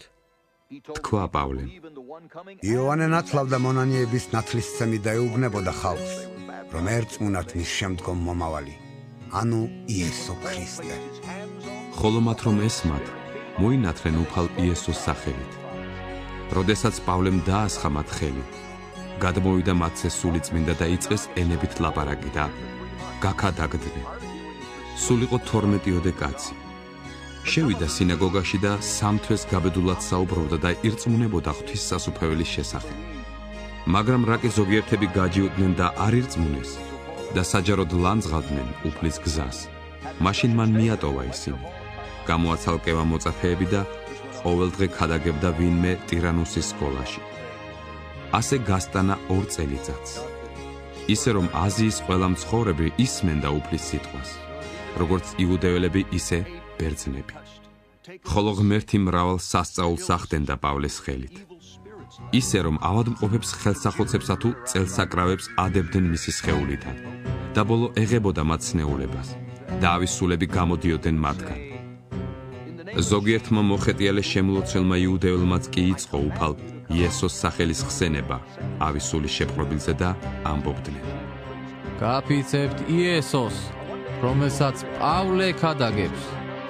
ამას აკეთებდა ერთი იუდეველი მღვდელმთავრის კევას 7 ვაჟი, მაგრამ მიუგვა უმასულმა და უთხრა მათ: იესოსაც ვიცნობ, პავლეც ვიცი, თქვენ კი ვინა ხართ? დაეძგერა მათ ის კაცი, რომელშიც ავისული იყო. სძლია და ისე სცემა ორივეს, რომ შიშვლები და დასახიჩრებული გამოცვიდნენ სახლიდან. ეს შეიტყო ეფესოში მცხოვრებმა ყველა იუდეველმა და ბერძენმა. თავზარი დაეცა ყველას და განდიდდა უფალ იესოს სახელი. მრავალი მორწმუნეთაგანი მოდიოდა და აღიარებდა და აცხადებდა თავის საქმეებს. მრავალმა მათგანმა, ვინც ეწეოდა ჯადოსნობას, მოაგროვა წიგნები და დააწვა ყველას თვალწინ. აღრიცხეს მათი ფასი და 50,000 ვერცხლი აღმოჩნდა. ასე ძლიერად იზრდებოდა და ძალას იკრებდა უფლის სიტყვა.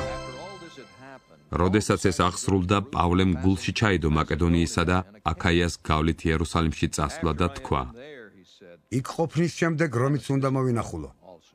მაკედონიაში გაგზავნა 2 თავისი მსახური, ტიმოთე და ერასტოსი, თვითონ კი დროებით აზიაში დარჩა. While he stayed in the province of Asia a little longer.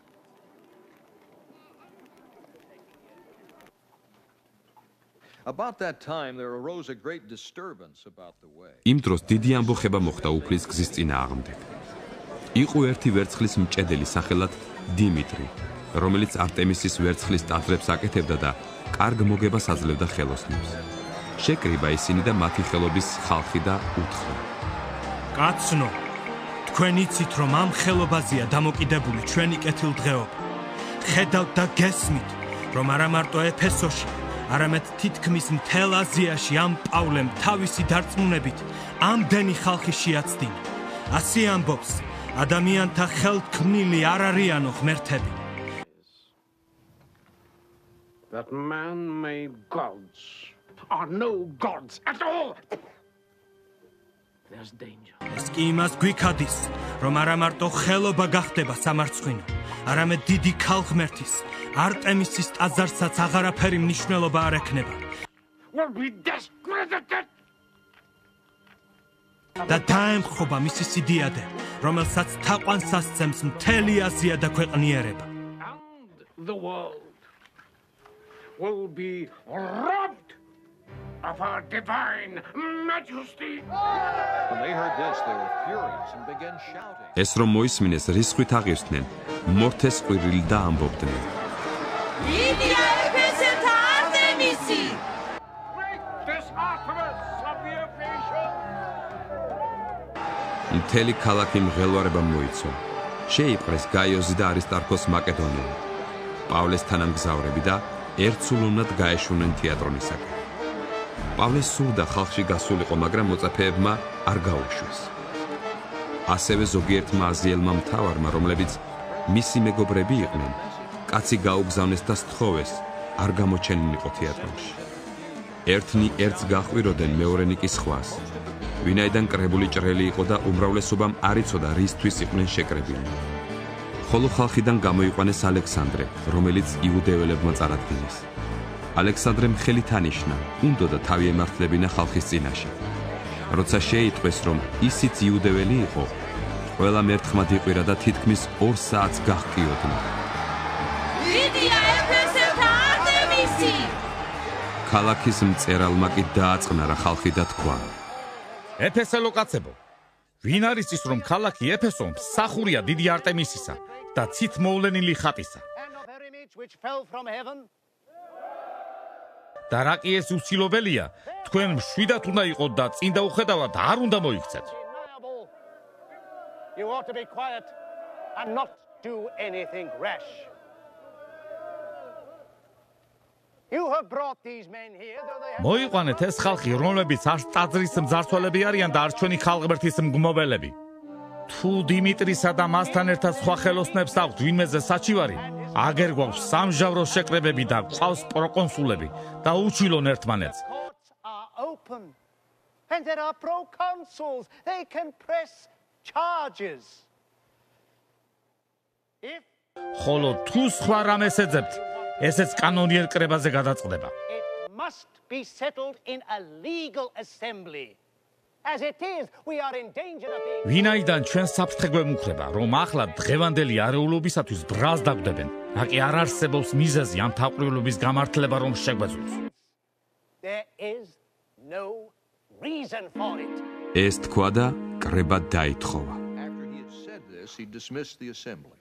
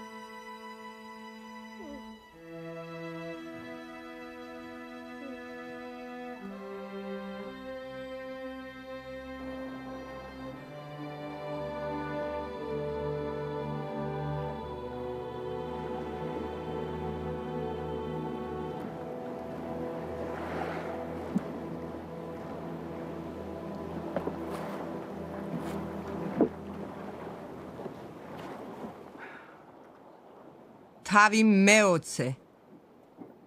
ამბოხების ჩაცხრომის შემდეგ პავლემ დაიბარა მოწაფეები, დაარიგა, დაემშვიდობა, გავიდა და მაკედონიისკენ გასცი. ის ადგილები რომ მოიარა და მრავალი სიტყვით დაარიგა, ელადაში მივიდა. იქ 3 თვე დაჰყო, ხოლო სირიაში გადაცურა რომ დააპირა, იუდეველებმა მის წინააღმდეგ შეთქმულება მოაწყვეს. ამიტომ გადაწყვიტა მაკედონიის გზით დაბრუნებულიყო. მას აზიამდე თანახლდნენ ბერეიელის სოპატრე პიროსი.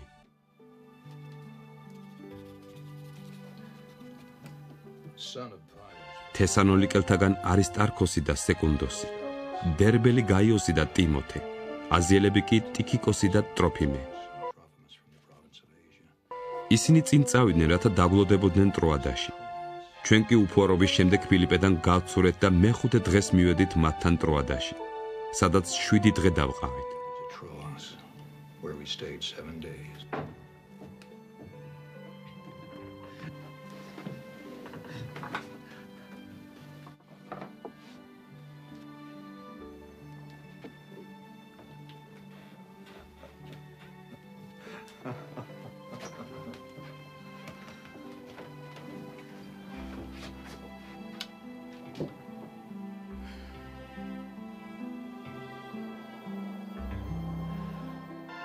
შვიდეულის პირველ დღესვე, როდესაც მოწაფეები შეიკრიბნენ პურის გასატეხად, პავლე, რომელიც მეორე დღეს გამგზავრებას აპირებდა, ესეუბრებოდა მათ და შუაღამემდე გააგრძელა სიტყვა.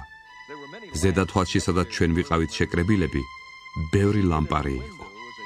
ერთი ჭაბუკი სახელად ევტიხი, რომელიც სარკმლის რაფაზე ჩაუმჯდარიყო, რა კი პავლეს სიტყვა გაუგრძელდა, ძილქუშმა მოიცვა და მძინარე მესამე სართულიდან გადავარდა და მკვდარი აიყვანეს. ჩამოვიდა პავლე. დაემხო მას, მოეხვია და თქვა: ნუ შეშფოთდებით, ვინაიდან სული მისი მასთანვეა.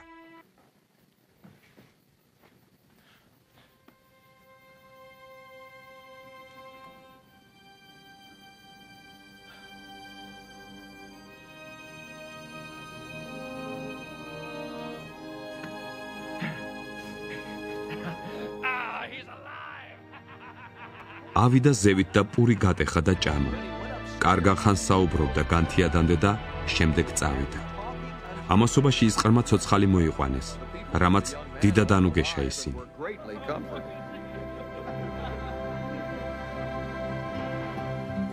ჩვენ წინ გავწიეთ ხომალდით და გავცურეთ ასონში, რათა პავლე წამოგვეყვანა იქიდან. ასე გვიბრძანა, რადგან თავად ფეხით აპირებდა ასვლას. როდესაც ჩვენ შეგხვდა ასონში, წამოვიყვანეთ იგი და მივედით მიტილენეში. იქიდან გავცურეთ და მომდევნო დღეს დავდექით ხიოსის პირდაპირ. მეორე დღეს მივადექით სამოს. დავყავით ტროგილიუმში და მომდევნო დღეს მივედით მილეთში. პავლემ გადაწყვიტა ეფესოსთვის გვერდი ექცია, რომ არ დავყოვნებულიყავით აზიაში, ვინაიდან ჩქარობდა, უნდოდა 50-ე დღეს იერუსალიმში ყოფილიყო. ხოლო მილეტიდან მიავლინა ეფესოში და დაიბარა ეკლესიის უხუცესები. როდესაც მოვიდნენ მასთან, უთხრა: თქვენ იცით, რომ პირველივე დღიდან, როდესაც აზიაში მოვედი, მუდამ თქვენთან ვიყავი. ვემსახურებოდი უფალს სრული თავმდაბლობით, მრავალი ცრემლითა და განსაცდელით, რომელიც მე შემემთხვა იუდეველთა ბოროტის ლახვებით. არაფერი დამიშურებია სასარგებლო თქვენთვის რომ არ მეკადაგნა და არ მესწავლებინა საჯაროდ თუ სახლებში. ვუმოწმებდი იუდეველებსა და ბერძნებს ღვთის წინაშე მონანიებას და ჩვენი უფლის იესო ქრისტეს რწმენას. და აჰა, ახლა სულის მიერ შეკრული მივდივარ იერუსალიმში და არც კი ვიცი იქ რა შემემთხვევა. ხოლო სული წმიდა მიმოწმებს ყველა ქალაქში და მეუბნება, რომ ბორკილები და გასაჭირი მელის. Prison and hardships are facing me. მაგრამ სიცოცხლე არად მიღირს. ოღონდ კი იმ ჩემს არბიელსა და მსახურებას დავასრულებდე, რომელიც უფალ იესოსგან მივიღე. რათა დავამოწმო ღვთის მადლის სახარება. The task of testifying to the gospel of God's grace.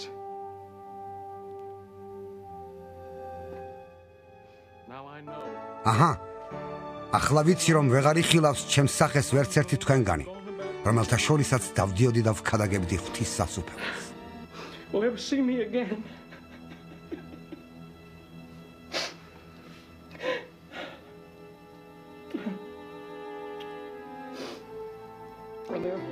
ამიტომ გიმოწმებთ თქვენ ამ დღეს, რომ უბრალო ვარ ყველა სისხლისაგან.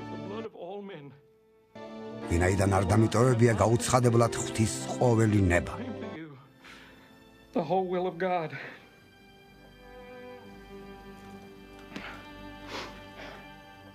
გაუფრთხილდით თქვენს თავსას და თქვენს სამწყსოსაც, რომლის მეთვალყურედად სული წმიდამ დაგაყენათ, რათა მწყემსავდეთ ღვთის ეკლესიას, რომელიც მან საკუთარი სისხლით შეიძინა. ვინაიდან მე ვიცი, რომ ჩემი წასვლის შემდეგ შემოგივარდებიან ულმობელი მგლები, რომლებიც არ დაინდობენ სამწყსოს. და თვით თქვენგანაც აღდგებიან კაცები, რომლებიც უღმართად ილაპარაკებენ, რათა მოწაფეები გადაიბირონ. ამიტომ ფხიზლად იყავით. გახსოვდეთ, რომ 3 წელიწადს დღე და ღამე განუწყვეტლივ ცრემლით ვასწავლიდით თითოეულ თქვენგანს. ახლა კი ძმებო, მიგანდობთ უფალს და მისი მადლის სიტყვას, რომელსაც შეუძლია აგაშენოთ და მოგცეთ სამკვიდრებელი ყოველ გაწმენდილთან ერთად. To God and to the word of his grace, which can build you up and give you an inheritance among all those who are sanctified. I have not coveted. არავისი არც ვერცხლი მინატრია, არც ოქრო, არც ტანისამოსი. თქვენ თვითონ იცით, რომ ეს ჩემი ხელები ემსახურებოდა ჩემსა და ჩემთან მყოფთა საჭიროებებს. ყველაფერი გიჩვენეთ თქვენ, რომ ასეთი შრომით უნდა შეეწეოდეთ უძულურებს და გახსოვდეთ უფალ იესოს სიტყვა, როგორც მან თქვა: გაცემა მეტი ნეტარება, ვიდრე მიღება. To give than to receive.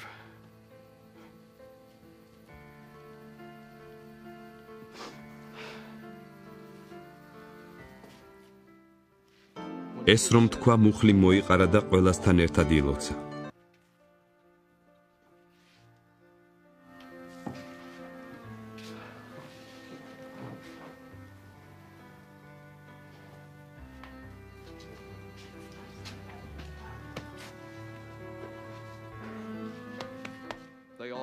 მაშინ დიდი ტირილი ჰქონდა ყველას. ყელზე ეხვეოდნენ პავლეს და ეამბორებოდნენ. უფრო მეტად იმ სიტყვაზე წუხდნენ, რომ თქვა: ვეღარ იხილავთო ჩემს სახეს და მიაცილეს იგი ხომალდამდე.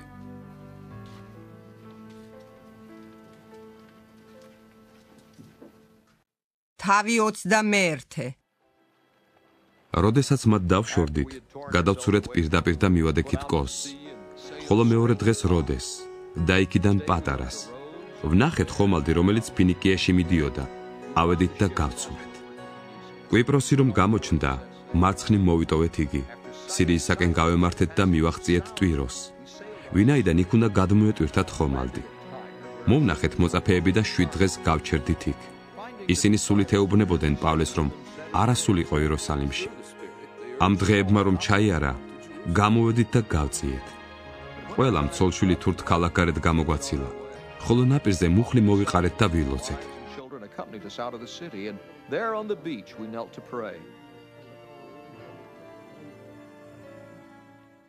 ერთმანეთს გამოვემშვიდობეთ, ავედით ხომალდზე. ისინი კი სახლებში დაბრუნდნენ.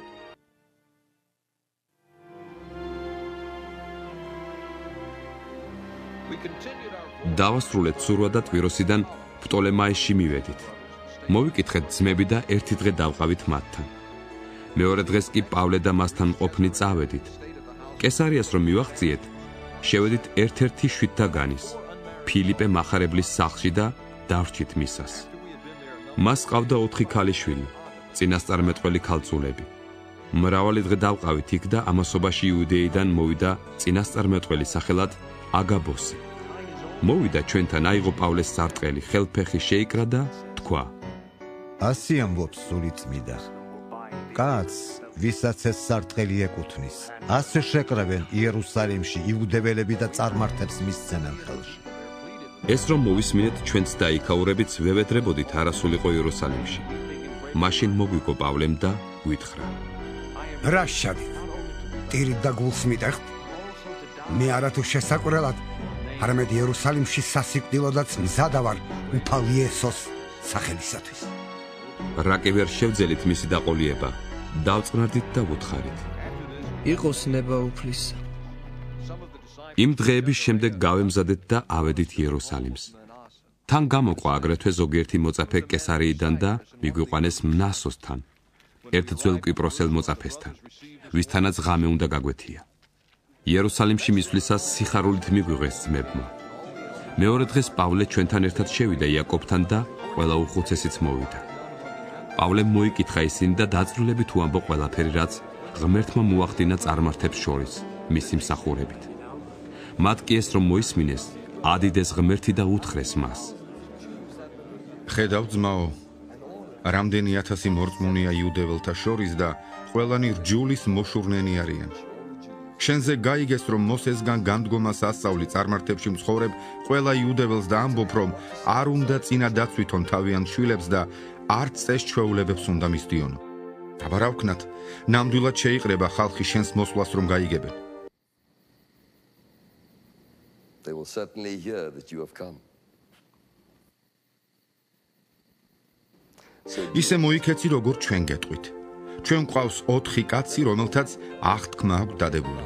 წაიყვანე ესენი, მათთან ერთად განიწმინდე, გაიღე მათი ხარჯები, რათა თავი გაიკრიჭონ და გაიგებს ყველა რომ რაც შენზე გაუგიათ სულ ტყუილია და რომ შენ თვითონ განაგრძობ რჯულის დაცვას. There is no truth in these reports about you, but that you yourself are living in obedience to the law. ხოლო წარმართებზე, რომელთაც ირწმუნეს, ჩვენ ვიმსჯელეთ და მივწერეთ. მოერიდონ ნაკერპავებს, სიზღლს, დამხჩვალს და სიძვას. მაშინ პავლემ წაიყვანა ის კაცები. მეორე დღეს მათთან ერთად განიწმიდა. მომდენო დღეს შევიდა ტაძარში და გამოაცხადა, რომ დაასრულა განწმენდის დღეები, როცა თითოეული მათგანისათვის უნდა შეწირულიყო შესაწირავი.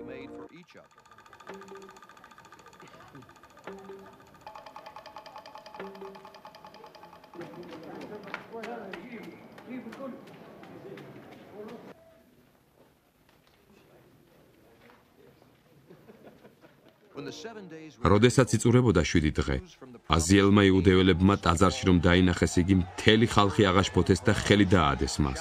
ყვიროდნენ. კაცნო ისრაელიანო, გვიშველეთ, ეს ის კაცია, რომელიც ყველას და ყველგან უქადაგებს ხალხის რჯულისა და ამ ადგილის წინააღმდეგ. ახლა ბერძნებიც კი შეიყვანა ტაძარში და შებღალა ეს წმინდა ადგილი. მასთან ერთად ქალაქში უნახავთ ტროფიმე ეფესელი და ჰგონებიათ პავლემ შეიყვანაო ტაძარში.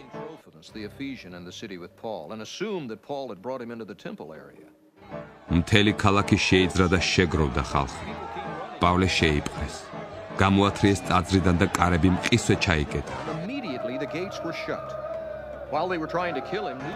როდესაც მოკლა დაუპირეს, რაზმის 1000-ის თავს მოუვიდა ამბავი, მთელი იერუსალიმი ამბოხდა. მან მყისვე წაიყვანა ჯარისკაცები და 100-ის თავები და გაეშურა მათგან. ხოლო მათ 1000-ის თავი და ჯარისკაცები რომ დაინახეს, თავიანებეს პავლეს ცემას. მაშინ 1000-ის თავი ახლოს მივიდა. გამოიყვანა იგი და ბრძანა. 2 ჯაჭვით შეეკრა და კითხულობდა. ვინ არის და რა ჩაიდინა? ხალხში ერთნი ერთს გაჰყვიროდნენ მეორენი მეორეს. მან კი რაკი ვერ შეძლო არეულობის გამოსინამდვილის გაგება, მისი ციხე-სიმაგრეში წაყვანა ბრძანა.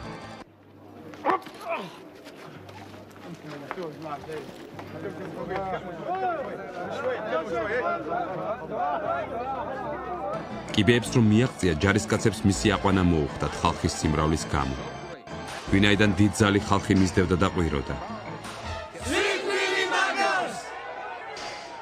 ციხე-სიმაგრეში რომ შეჰყავდათ, პავლემ უთხრა 1000-ის თავს.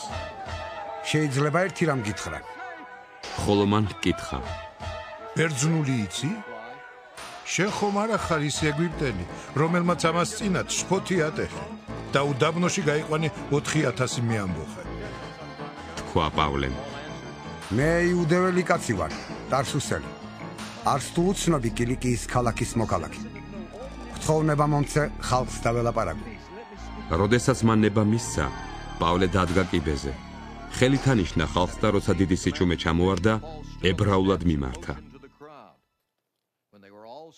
თავი 22. კაცნო, ძმანო და მამანო, მოისმინეთ ჩემი თავის მართლება თქვენს წინაშე. როდესაც გაიგონეს რომ ებრაულად ელაპარაკებოდა მათ, კიდევ უფრო გაყუჩდნენ. მან თქვა: მე ვარ იუდეველი კაცი, კილიკიის ტარსუსში დაბადებული, ამ ქალაქში გამალიელის ფეხებთან აღზრდილი. Under Gamaliel, I was thoroughly trained in the law. ზედმიწევით განსწავლული მამების რჯულში, ღვთისთვის მოშურნე, როგორც თქვენ ხართ დღეს ყველანი. სასიკვდილოდ ვდევნიდი ამ გზაზე დამდგართ, ბორკილებს ვადებდი და საპყრობილეში გადავცემდი როგორც მამაკაცებს, ასევე ქალებს. ამაში მღვდელ მთავარის დამემოწმება და უხუცესთა მთელი საბჭოც. მათგან წერილებიც მივიღე დამასკოში მყოფი ძმებისთვის და წავედი, რომ იქაურები მომეყვანა იერუსალიმში დასასჯელად. მოხდა ისე, რომ როცა მივდიოდი და უახლოვდებოდი დამასკოს, შუა დღისას უეცრად ძლიერმა ნათელმა მომიცვა ზეციდან. დავეცი მიწაზე და მომესმა ხმა, რომელიც მეუბნებოდა: საულ, საულ, რად მდევნი მე? მე მიუგე: ვინ ახარ უფალო? მან მითხრა: მე ვარ იესო ნაზარეველი, რომელსაც შენ დევნი. ჩემთან ყოფებმა იხილეს ნათელი, მაგრამ ჩემი მოსაუბრის ხმა არ სმენიათ. მე კი უთხარი: რა ვქნა უფალო? What shall I do, Lord? I asked. ხოლო უფალმა მითხრა: ადექი და წადი დამასკოს და იქ გეუწყება ყოველივე, რისი გაკეთებაც გაქვს დავალებული. That you have been assigned to do.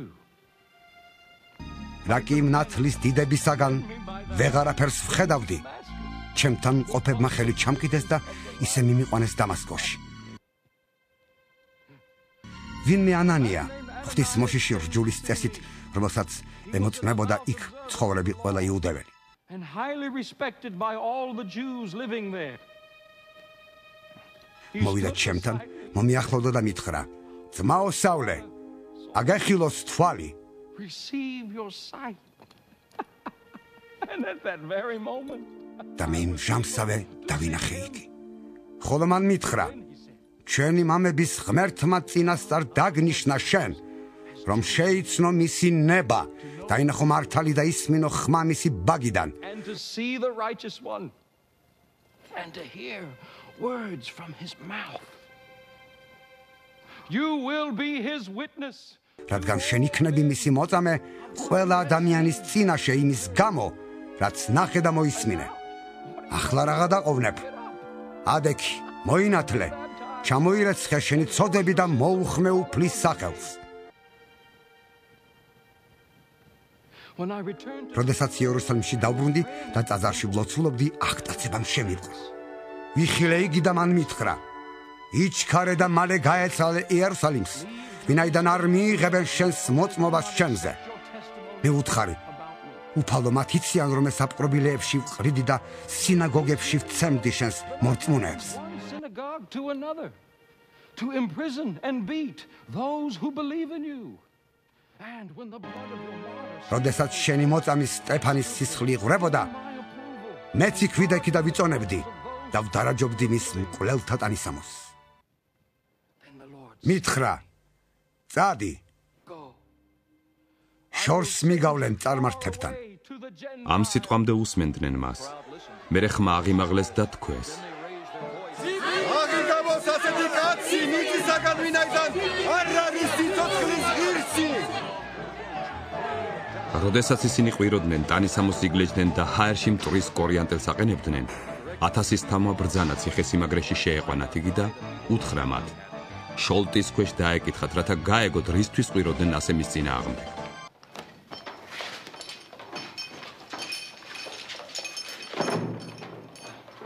მაგრამ როდესაც გაჭიმეს ღვედებით, პავლემ უთხრა იქვე მდგომ 100 თავს: რა უფლება გაქვთ, რომ განუკითხავად გაშოლტოთ რომის მოქალაქე? ეს რომ 100 თავმა გაიგო, მივიდა 1000 თავთან და მოახსენა და უთხრა: რას აპირებ? რომელი ყოფილა ეს კაცი? მივიდა 1000 თავი და უთხრა მას: The commander went to Paul and asked, Tell me. მითხარი, რომაელი ხარ? მიუგო. კი? 1000 თავმა უპასუხა. მე დიდი თანხით მოვიპოვე ეს მოქალაქეობა. ხოლო პავლემ უთხრა. მე კი დაბადებით. მაშინ მყისვე მოეშვნენ, ვინც მას დაკითხვას უპირებდა. ხოლო 1000 თავს შეეშინდა, როცა გაიგო, რომ იგი რომის მოქალაქე ყოფილა. მან კი შეაბორკინა იგი.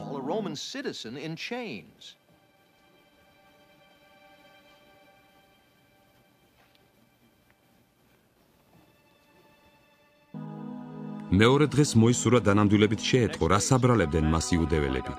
შეხსნა მას ბორკილები და ბრძანა მღვდელ მთავართა და მთელი სინედრიონის შეკრება. მოიყვანა პავლე და დააყენა მათ შორის. თავი 23. პავლემ მზერა მიაპყრო სინედრიონს და წარმოთქვა.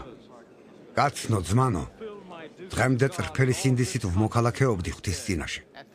მღვდელ მთავარმა ანანიამ კი თავის წინაშე მდგომთ უბრძანა მისი სახეში ცემა.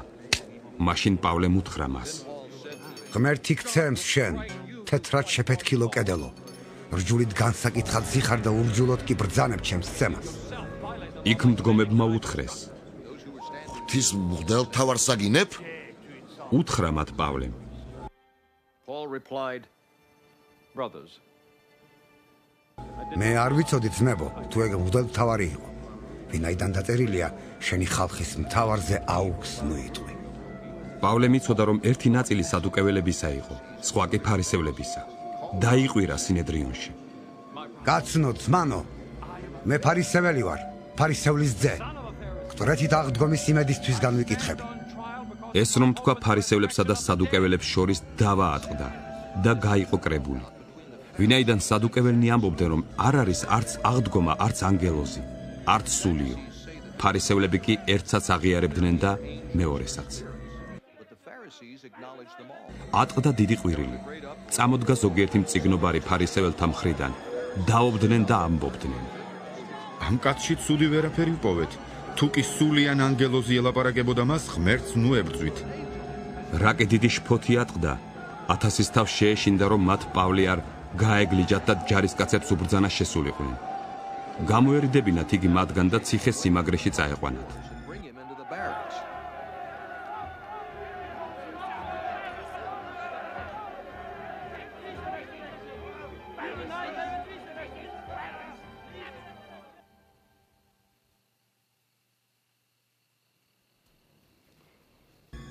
მეორე ღამეს უფალი გამოეცხადა მას და უთხრა. გამხნევდი, ვინაიდან როგორც იერუსალიმში მოწმობდი ჩემზე, ასევე რომშიც გმართებს დამოწმება. რომ გათენ და იუდეველთაგან ზოგიერთნი შეითქმნენ და ფიცი დადეს.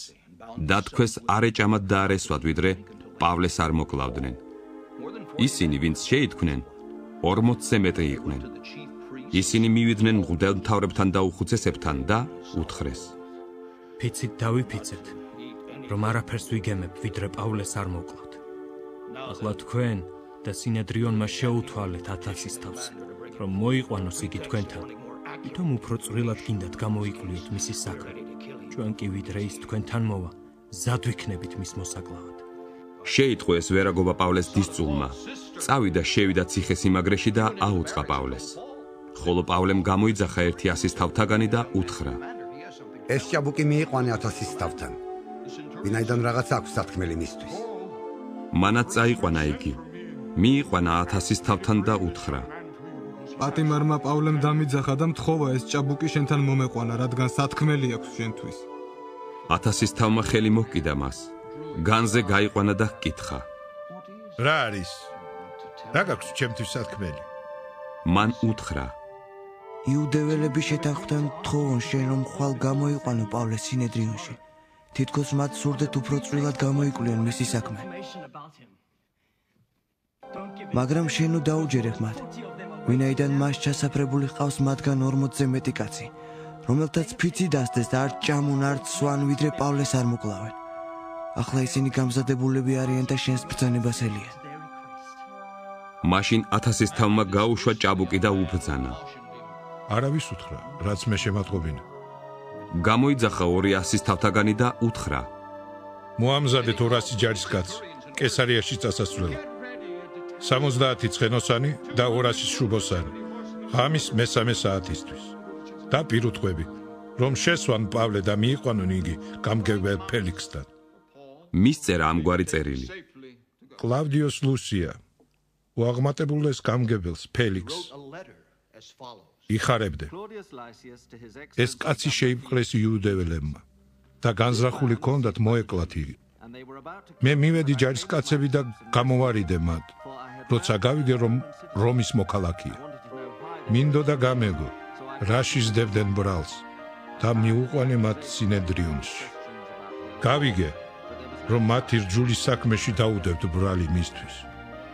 მაგრამ ისეთი არაფერი დანაშაული ქონია, რომ სიკვდილი ან ბორკილები დაემსახურებინოს. ხოლო როდესაც გავიგე, რომ შეითქმენ ამ კაცის წინააღმდეგ, დაუყოვნებლივ გავამგზავნე შენთან. ბრალმდებლებსაც ვუბრძანე მასზე შენს წინაშე ილაპარაკო. იცოცხლე. ამრიგად ჯარისკაცებმა ბრძანებისამებრ აიყვანეს პავლე და ღამით წაიყვანეს ანტიპატრიამდე. მეორე დღეს კი ცხენოსნებს გააყოლეს იგი და ციხე სიმაგრეში დაბრუნდნენ. მათ კი, რომლებიც კესარიაში მივიდნენ და გამგებელს გადასცეს წერილი, პავლეც წარუდგინეს მას. გამგებელმა წაიკითხა წერილი და კითხა, თუ რომელი სამთავროდან იყო.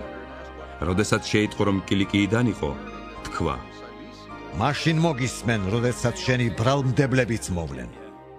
და ბრძანა ჰეროდესეულ პრეტორიუმში ჰყოლოდათ. თავი 24.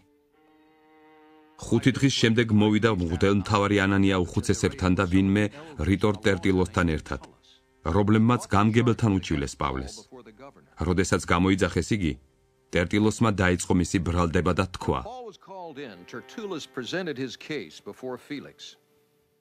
ყველგან და ყოველთვის მთელი მადლიერებით ვაღიარებთ, რომ შენის წყალობით სრული მშვიდობა გვაქვს და შენს მზრუნველობას უმადლით ცვლილებებს ამ ხალხისათვის, უაღმატებულესო ფელიქსს. მაგრამ ზედმეტად რომ არ შეგაწუხოთ, გთხოვთ, მოისმინო მოკლედ ნათქვამი შენთვის ჩვეული მოთმინები. რა კი ეს კაცი ვცანით მავნებლად, მთელს მსოფლიოში მცხოვრები იუდეველთა შორის შფოთის ამტეხა და ნაზარეველთა მწვალებლობის წინამძღოდა, რომელმაც ტაძრის შებრალვაც კი სცადა. ჩვენ შევიფყარეთ იგი და გვინდოდა ჩვენი რჯულის მიხედვით განგვეკითხა. მაგრამ 1000-ის თავი ლისია მოვიდა, დიდი ძალმომრეობით გამოგტაცა ხელიდან და უბრძანა მის ბრალდებლებს შენთან მოსულიყვნენ, რათა შენ თავად შეგძლებოდა მისგან გაგეგო რას ვდებთ ბრალად. იუდეველებმაც დაადასტურეს და თქვეს: ასიაო. პავლემ როცა გამგებელმა ანიშნა ილაპარაკეო, მიუგო. ვიცი რომ მრავალი წელი ამ ხალხის მსაჯული ხარ და ამიტომ გულდაჯერებულად დავიცავ ჩემს საქმეს. შენ შეგიძლია შეიტყო, რომ 12 დღეზე მეტი არ არის, რაც იერუსალიმში ავედი თაყვანის საცემად. არც ტაძარში ვუნახი ვარ ვინმეს, რომ ვინმესთან მედაოს ან ხალხი ამეშფოთებინოს, ან სინაგოგაში, ან ქალაქში. შენს წინაშე ვერც იმას დაამტკიცებენ, რაშიც ახლა ბრალს მდებენ. ამას კი ვაღიარებ შენთან, რომ იმ მოძღვრებით, რომელსაც ეგენი მწვალებლობას უწოდებენ, მე ნამდვილად ვემსახურები მამების ღმერთს და მწამს ყოველივე, რაც ეთანხმება რჯულს და რაც წინასწარმეტყველებაშია დაწერილი. მაქვს ღვთის იმედი, რომ იქნება მკვეთრით აღდგომა, როგორც მართალთა, ისე უკეთურთა, რასაც თავად ესენიც მოელიან. ამიტომ ვცდილობ ყოველთვის უმწიკვლო სინდისით ვიყო ღვთისა და კაცთა წინაშე.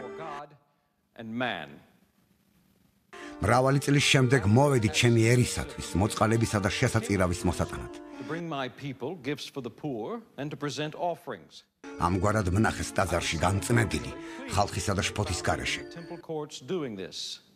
There was no crowd with me, nor was I involved in any disturbance.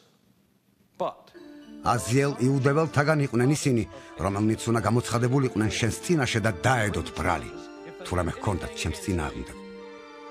ანდა თვითონ ამათ თქვან, რა brალი ნახეს ჩემში, როცა სინედრიონის წინაშე ვიდექი.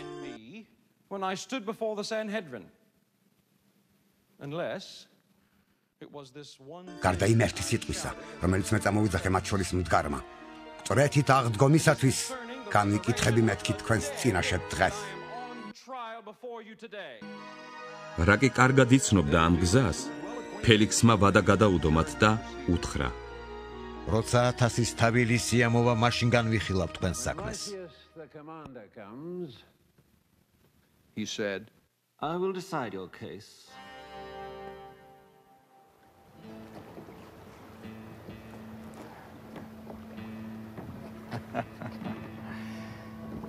ასის თავს უბრძანად დაეცვა იგი, მაგრამ ისე რომ არ შეეწუხებინათ და მისიანთაგან არავისთვის აეკრძალათ მისი მომსახურეობა.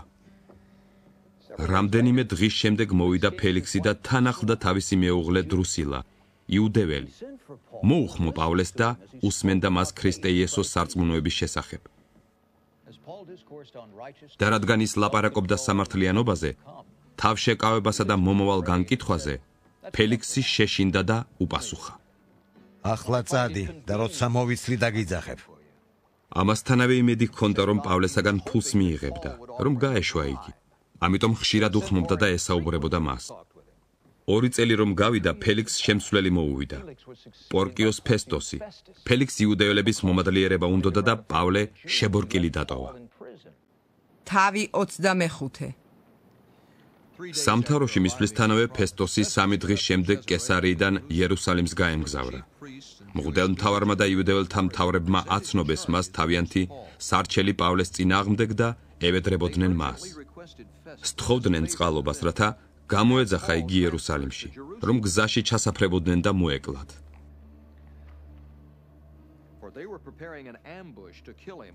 მაგრამ ფესტოსმა მიუგო, რომ პავლეს კესარიაში დარაჯობდნენ და რომ მალე თვითონაც იქ მიემგზავრებოდა. უთხრა მან: ახლა რომელ თქვენგანსაც შეუძლია წამომყვეს და თუ რაიმე აქვს ამ კაცს დანაშაული, ბრალი დასდოს. მათ შორის 10 თუ 8 დღე დაჰყო და დაბრუნდა კესარიაში. მეორე დღეს დაჯდა მსაჯულის ადგილზე და პავლეს მოყვანა ბრძანა. როდესაც ის მოვიდა, მის ირგვლივ დადგნენ იერუსალიმიდან ჩამოსული იუდეველნი. პავლეს ბევრსა და მძიმე ბრალდებას უყენებდნენ, თუმცა მათი დამტკიცება არ შეეძლოთ. მან კი თავის გასამართლებლად თქვა: არაფერი შემიცოდავს არც იუდეველთა რჯულის, არც ტაძრის, არც კეისრის წინააღმდეგ. ფესტოს იუდეველთა მომადლიერება უნდოდა და პასუხად უთხრა პავლეს: იქნებ იერუსალიმში ასვლა გინდა, რომ იქ განიკითხო ჩემს წინაშე ამის გამო. პავლემ უთხრა: კეისრის სამსჯავროს წინაშე ვდგავარ, სადაც ჯერ არ ჩემი განკითხვა. იუდეველთათვის ცუდი არაფერი მიქნია, როგორც თავად მოგეხსენება. თუ მართალი არა ვარ და რაიმე ჩამიდენია ისეთი, რომ სიკვდილს ვიმსახურებ, არ გავექცევი სიკვდილს. ხოლო თუ ყველაფერი ტყუილია, რაშიც ესენი ბრალს ნდებენ, არავის შეუძლია მათ ხელში მიმცეს. კეისრის სამსჯავროს მოვითხოვ. მაშინ ფესტოსი მოეთათბირა თავის საბჭოს და უპასუხა: კეისრის სამსჯავროს მოითხოვ და კეისართანვე წახვალ.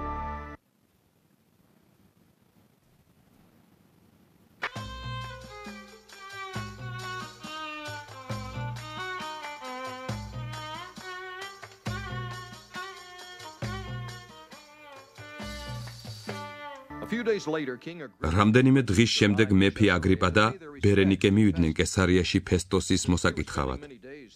და რა კი მრავალი დღე დაჰყვეს იქ, ფესტოსმა უთხრა მეფეს პავლეზე: ერთი კაცია, რომელიც ფელიქსმა დატოვა პატიმრად. მასზე იერუსალიმში ყოფნისას შემომჩივლეს მღვდელმთავრებმა და იუდეველმა უხუცესებმა. მის დასჯას მოითხოვდნენ ისინი. მაგრამ მე უპასუხე, რომ რომაელებს არ სჩვევიათ სასიკვდილოდ გადასცენ ვინმე, სანამ ბრალდებულს პირისპირ არ წარუდგებიან ბრალმდებელნი და სანამ ბრალდებისაგან თავის მართლების საშუალება არ მიეცემა. როდესაც ისინი აქ ჩამოვიდნენ, დაუყოვნებლივ მეორე დღესვე დავჯექი მსაჯულის ადგილზე და ბრძანე იმ კაცის მოყვანა. ბრალდებლებმა, რომლებიც გარშემო მოეხვივნენ, ვერც ერთი ბრალდება ვერ წაუყენეს, რომელსაც მე ვარაუდობდი. მაგრამ ისინი რაღაცას ედავებოდნენ მას სარწმუნოებასა და ვიღაც გარდაცვლილ იესოზე, რომლის შესახებაც პავლე ამტკიცებდა, ცოცხალიაო. ამ საკითხის გარჩევა რომ გამიძნელდა, ვუთხარი მას: ხომ არ გინდა იერუსალიმში წახვიდე და იქ განიკითხო მეთქი ამისთვის. მაგრამ რადგან პავლემ მოითხოვა, რომ ავგუსტუსის განსახილველად დაეტოვებინათ, მეც ბრძანე დაცვის ქვეშ ყოლოდათ, ვიდრე კეისარს გაუგზავნიდი.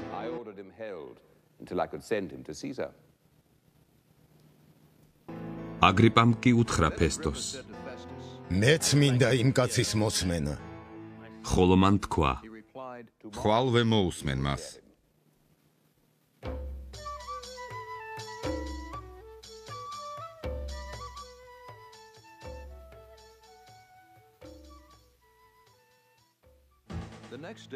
მეორე დღეს, როდესაც მოვიდნენ აგრიპა და ბერენიკე დიდი ბრწყინვალებით და შევიდნენ მისაღებ დარბაზში, 1000-ის თავებთან და ქალაქის წარჩინებულ მოქალაქეებთან ერთად, ფესტოსის ბრძანებით მოიყვანეს პავლე. თქვა ფესტოსმა: მეფე აგრიპავ და ყველა აქ დამსწრე კაცნო, თქვენ ხედავთ იმას, ვის გამოც მრავალი იუდეველი მოდიოდა ჩემთან იერუსალიმშიც და აქაც. ყვიროდნენ, მან მეტი აღარ უნდა იცოცხლოსო.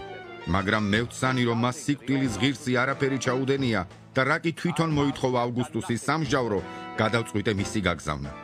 დამაჯერებელი არაფერი მაქვს, რომ მივწერო ხელმწიფეს. ამიტომ მოვიყვანე ეგ თქვენს წინაშე, უფრო კი შენს წინაშე, მეფე აგრიპავ, რათა განსჯის შემდეგ მისაწერი მექნეს. And especially before you, King Agrippa, so that as a result of this investigation, I may have something to write. ვინაიდან უაზროდ მიმაჩნია პატიმარი გაუგზავნო და არ ვაუწყო მისი დანაშაული. თავი 26-ზე. აგრიპამ უთხრა პავლეს: ნება გეძლევა ილაპარაკო საკუთარ თავზე. მაშინ პავლემ ხელი გაიწოდა და თავის დასაცავად თქვა: ბედნიერად მიმაჩნია ჩემი თავი, მეფე აგრიპავ, რომ დღეს შემიძლია შენს წინაშე ვიმართლო თავი ყველაფერში, რაშიც მე იუდეველნი ბრალს მდებენ. მეტადრე კი იმიტომ, რომ შენ იუდეველთა ყველა ჩვეულებისა და სადაო საკითხის მწოდნე ხარ. ამიტომ გთხოვ სულგრძელად მომისმინო. ყველა იუდეველმა იცის ჩემი ცხოვრება სიჭაბუკიდან, რომელიც იმთავითვე იერუსალიმში გავატარე ჩემს ერში. ისინი ადრიდანვე მიცნობენ, თუ კი დამოწმება სურთ, რომ მე როგორც ფარისეველი ცხოვრობდი ჩვენი სარწმუნოების უჭეშმარიტესი მოძღვრების მიხედვით. და ახლა ვდგავარ სამსჯავროს წინაშე აღთქმის იმედის გამო, რომელიც ღმერთმა მისცა ჩვენს მამებს. რომლის მიღწევის იმედი აქვს ჩვენს 12 ტომს, დღე და ღამ გულმოდგინედ რომ ემსახურება ღმერთს. სწორედ იმ იმედისათვის მდებენ ბრალს იუდეველები, მეფე.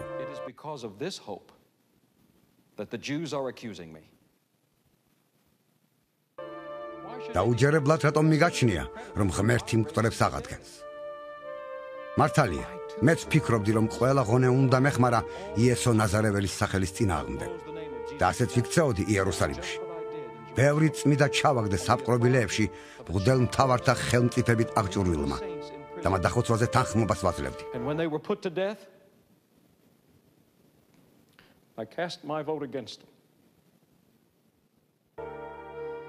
ყველა სინაგოგაში მრავალგზის ვტანჯავდი მათ და ვაიძულებდი დაეგმოთ და მათზე მეტისმეტად გამძინვარებული სხვა ქალაქებშიც კი ვდევნიდი. In my obsession against them, I even went to foreign cities to persecute them. სწორედ ამისთვის მივდიოდი დამასკოში მღვდელ მთავართა ხელმწიფებითა და დავალებით. შუა დღისას მეფევ, გზაზე ვიხილე ნათელი ციდან, უბწყინვალესი ნათელი მზისა, რომელიც მოგვეფინა მე და ჩემს თანამგზავრებს. ყველანი მიწაზე დავემხეთ და მომისმა ხმა, რომელიც ებრაულ ენაზე მეუბნებოდა. საულ, საულ, რათ მდევნი მე? გაგიჭირდება დეზის წიხლვა. მე უთხარი, ვინ ხარ შენ უფალო? ხოლო მან მითხრა, მე ვარ იესო, რომელსაც შენ სდევნი. მაგრამ წამოდექი და დადექი ფეხზე, ვინაიდან იმისათვის გამოგეცხადე, რომ დაგაყენო მსახურად და იმის მოწამედ, რაც იხილე და რასაც გამოგიცხადე. რათა გიხსნა ამ ხალხისაგან და წარმართაგან, რომლებთანაც ახლა მიგავლენ. მათი თვალების ასახელად და წყუდიადიდან ნათლისაკენ და სატანის ხელმწიფებიდან ღვთისაკენ მოსაქცევად. რათა ჩემ და მირწმენით მიიღონ ცოდვების მიტევება და წილი განწმენდილებთან ერთად.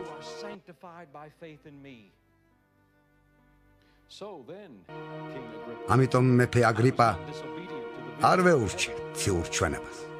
პირველად დამასკოსა და იერუსალიმის მკვიდრთ. მერე კი იუდეის მთელ ქვეყანას და აგრეთვე წარმართებს ვუქადაგებდი მონანიებას და ღვთისაკენ მოქცევას. და მონანიების ღირს საქმეებს ვაკეთებდი. ამისათვის შემიპყრეს იუდეველებმა ტაძარში და მოკლა დამიპირეს. მაგრამ ღვთის შეწევნით მე დღემდე ვდგავარ. ვუმოწმებ მცირესა და დიდს, არაფერი მithქვამს იმაზე მეტი, რასაც წინასწარმეტყველნი და მოხსი ამბობდნენ, რომ ასე უნდა მომხდარიყო.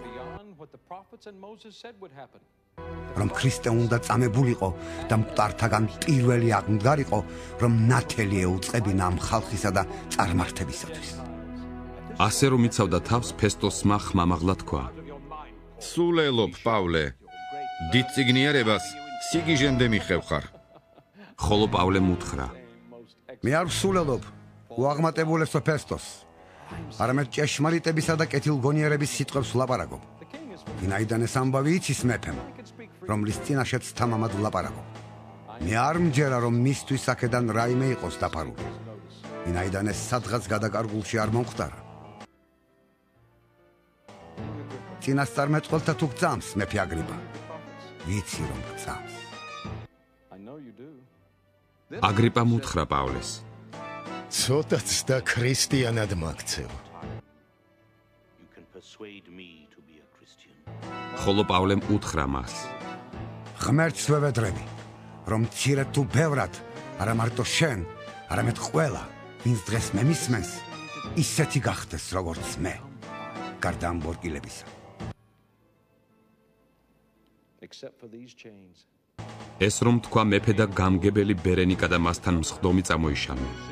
განზე გავიდნენ და ერთმანეთს ეუბნებოდნენ, რომ ეს კაცი არაფერს არ აკეთებს ისეთს, სიკვდილს ან ბორკილებს რომ იმსახურებდეს.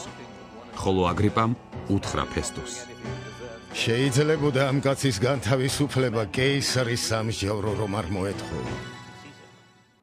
თავი 27.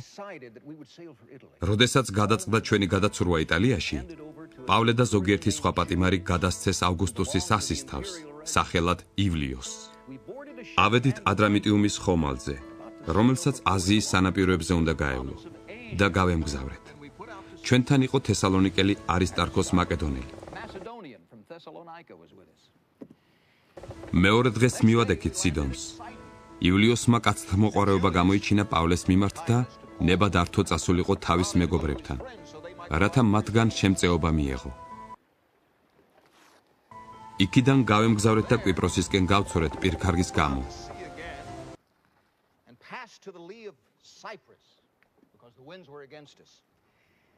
გამლეთ ზღვა კილიკიისა და პამფილიის გასწვრივ და მივედით ლიკიას მირაში. იქ ნახა ასისთავმა ალექსანდრიის ხომალდი, რომელიც იტალიისკენ მიცურავდა და იმ ხომალდზე გადაგვსხა. მრავალ დღეს ნელა მიცურავდით ჩვენთვის არახელსაყრელი ქარის გამო და ძლივს გაუსწორდით კნიდონს და მიცურეთ კრეტესთან, სალმონის მხარეს. წვალებით რომ ჩაუვარეთ მას, მივადექით ერთ ადგილს, რომელსაც კეთილი ნავსაყუდელი ეწოდებოდა, რომლის ახლოს იყო ქალაქი ლასეა. რა კი საკმაოდ დიდი დრო გავიდა და ნაოსნობა გაძნელდა, ვინაიდან მარხვა უკვე გასულიყო. პავლემ ურჩია მათ და უთხრა: კაცნო, მე ვხედავ, რომ ეს ნაოსნობა იქნება საზიანო და დიდად ზარალიანი, არა მარტო ტვირთისა და ხომალდისათვის, არამედ ჩვენი სიცოცხლისათვისაც. მაგრამ ასისთავი მესაჭესა და ხომალდის უფრო ენდობოდა, ვიდრე პავლეს სიტყვებს. რადგან ნავსადგური მოუხერხებელი იყო გამოსაზამთრებლად, უმრავლესობა რჩევას იძლეოდა გამგზავრებულიყვნენ იქიდან, რომ როგორმე მიეღწიათ და გამოეზამთრებინათ ფინიკიაში, კრეტეს ნავსადგურში, რომელიც სამხრეთ-დასავლეთისა და ჩრდილო-დასავლეთისკენაა მიქცეული. როცა დაუბერა სამხრეთის ქარმა, იფიქრეს საწადელს ვეწიეთო და აუშვეს ღუზა და გაცურეს კრეტეს გასწვრივ. მაგრამ სულ მალე ამოვარდა ევროკლიდონად წოდებული ქარბორბალა და გაიტაცა ხომალდი, რომელიც ვეღარ დაუდგა ქარს და ჩვენს ტალღებს მინებებულნი გავქროლდით. ჩაუქროლეთ რომელიღაც პატარა კუნძულს, რომელსაც ერქვა კლავდა და ძლივს-ძლივობით მოვახერხეთ ნავის დაკავება. მაღლა რომ ამოათრიეს, მერე ხომალდებს ბაგირები შემოარტყეს ირგვლივ. შეშინებულებმა სირტის ზიარ გავირიყოთო, აფრა დაუშვეს და ასე გაქროლდნენ. რაკი ქარიშხალი კვლავ ბობოქრობდა, მეორე დღეს დაიწყეს ტვირთის გადაყრა. მესამე დღეს კი საკუთარი ხელით გადაყარეს ხომალდიდან აღჭურვილობა. მაგრამ რადგან მრავალი დღის განმავლობაში არც მზე ჩანდა, არც ვარსკვლავები და არც ძლიერი ქარიშხალი ცხრებოდა, ბოლოს გადარჩენის ყოველგვარი იმედი გადაგვეცურა. დიდი ხნის უჭმელობის შემდეგ პავლე დადგა მათ შორის და თქვა: კაცნო, ჩემთვის რომ დაგეჯერებინათ და კრეტედან არ წამოსულიყავით, აღარ ნახავდით ამ ზიანსა და ზარალს. ახლა კი გირჩევთ გამხნევდეთ, ყველანი გადარჩებით ხომალდის გარდა. Because not one of you will be lost. Only the ship will be destroyed. Last night an angel რადგან წუხელ გამომეცხადა ანგელოზი ღვთისა, რომელსაც მე ვეკუთვნი და ვემსახურები. და მითხრა: ნუ გეშინია პავლე, შენ კეისრის წინაშე უნდა წარსდგე და აჰა, ღმერთმა გაჩუქა ყველა, ვინც შენთან ერთად მოცურავს ხომალდზე. has graciously given you the lives of all who sail with you. So, ამიტომ გამხნევდით კაცნო, ვინაიდან მე მწამს ღვთისა, რომ ისე მოხდება როგორც მე უწყა. just as he told me. რომელიმე კუნძულზე უნდა გავირიყოთ. მე-14 ღამე რომ დადგა, რაც ადრიატიკის ზღვაში დავცურავდით, შუაღამისას მეზღვაურები მიხვდნენ, რომ რომელიღაც მიწას უახლოვდებოდნენ. გაზომის სიღრმე და აღმოჩნდა 20 მხარი. შემდეგ მცირე მანძილზე კიდევ გაზომეს და 15 მხარი აღმოჩნდა. შეეშინდათ. კლდოვან ადგილებზე არ მოხვედრილიყავით. კიჩუებიდან 4 ღუზა ჩააგდეს და გათენებას დაელოდნენ. როცა მეზღვაურებმა ხომალდიდან გაქცევა დააპირეს და ნავის ზღვაში ჩაშვება დაიწყეს, იმ საბაბით თითქოს ხომალდის ცხვირიდან უნდა ჩაეშვათ ღუზები, მაშინ პავლემ უთხრა ასისთავსა და ჯარისკაცებს: თუ ისინი არ დარჩებიან ხომალდზე, თქვენ ვერ გადარჩებით.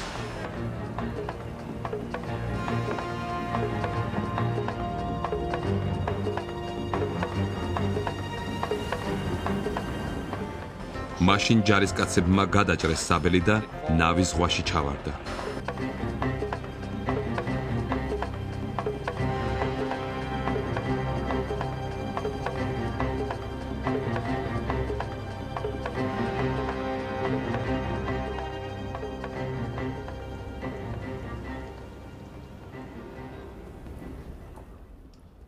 დილადრიან პავლე შეაგონებდა ყველას, საჭმელი ეჭამათ და უთხრა: დღეს მე-14 დღეა, რაც თქვენ უჭმელი ხართ და არაფერი გიგემნიათ. And have gone without food. You haven't eaten anything. ამიტომ გთხოვთ ჭამოთ საჭმელი. ეს საჭიროა თქვენსავე გადასარჩენად. ვინაიდან არც ერთი თქვენგანის თავიდან ერთი ღერით მაც არ ჩამოვარდება. Not one of you will lose a single hair from his head. ეს რომ თქვა აიღო პური. ყველას წინაშე მადლობა შესწირა ღმერთს. გატეხა და დაიწყო ჭამა. They were all encouraged and ate some food themselves. Altogether there were 200. მაშინ ყველანი გამხნევდნენ და იმათაც ჭამეს საჭმელი. ხომალდზე სულ 276 სული ვიყავით. როცა დაპურდნენ, ზღვაში ხორბლის გადაყრით დაიწყეს ხომალდის შემსუბუქება. რომ გათენდა, მიწა ვერ იცნეს, მხოლოდ ერთი სანაპიროიანი ყურე შენიშნეს. სწორედ გაერჩიეს ხომალდის მიყენება, თუ კი მოახერხებდნენ. მოხსნეს ღუზები და მიატოვეს ზღვაში. ერთდროულად ახსნეს საჭის თოკები, აუშვეს მცირე აფრა ქარის საწინააღმდეგოდ და ნაპირისკენ აიღეს გეზი. მიადგნენ მეჩეჩს და მასზე შეაჩერეს ხომალდი. ცხვირი უძრავად ჩაერჯო, კიჩოკი აბობოქრებული ტალღებისაგან ილეწებოდა. ჯარისკაცები მზად იყვნენ დაეხოცათ პატიმრები, რომ რომელიმეს არ გაეცურა და არ გაქცეულიყო. მაგრამ ასისთავს პავლეს გადარჩენა უნდოდა და ამიტომ არ დაგთვა მის ნება. უბრძანა, ვინც ცურვა იცოდა, პირველი გადაშვებულიყო და გასულიყო ხმელეთზე. დანარჩენები კი ზოგი ფიცრით, ზოგი ხომალდის ნამსხვრეებით და ამგვარად ყველამ თავს უშველა ხმელეთზე. თავი 28. გადარჩენილებმა მერეღა შევიტყვეთ, რომ კუნძულს მელიტა ერქვა. მკვიდრებმა დიდი კაცთ მოყვარეობა გამოიჩინეს წვიმასა და სიცივეში დაგვინთეს ცეცხლი და ყველას გაგვიმასპინძლდნენ. როდესაც პავლემ ბლომად ფიჭხი მოაგროვა და ცეცხლს შეუკეთა, ხურვალების გამო იქედნე გამოძრა და ხელზე შემოეხვია მას. მკვიდრებმა რომ დაინახეს მის ხელზე შემოხვეული გველი, ერთმანეთს უთხრეს. ეს კაცი ნამდვილად კაცის მკვლელია, რადგან ზღვას კი გადაურჩა, მაგრამ სამართალის სიცოცხლეს არ ანებებს. მაგრამ მან ხელი დაიქნია და ქვეწარმავალი ცეცხლში ჩააგდო, ისე რომ არაფერი ვნებია.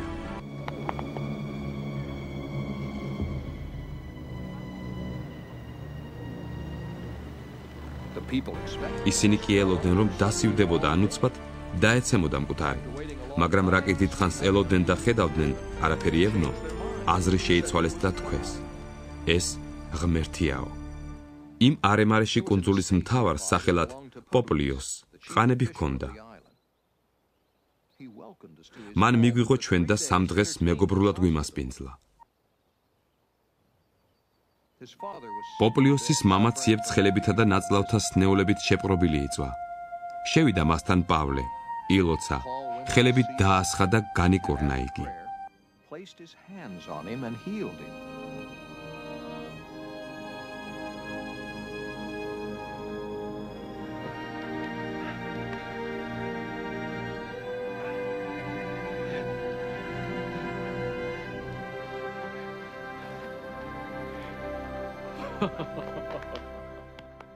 ამ ამბის შემდეგ სხვებიც, ვისაც კი კუნძულზე რამე სჭირდა, მოდიოდნენ და იკურნებოდნენ.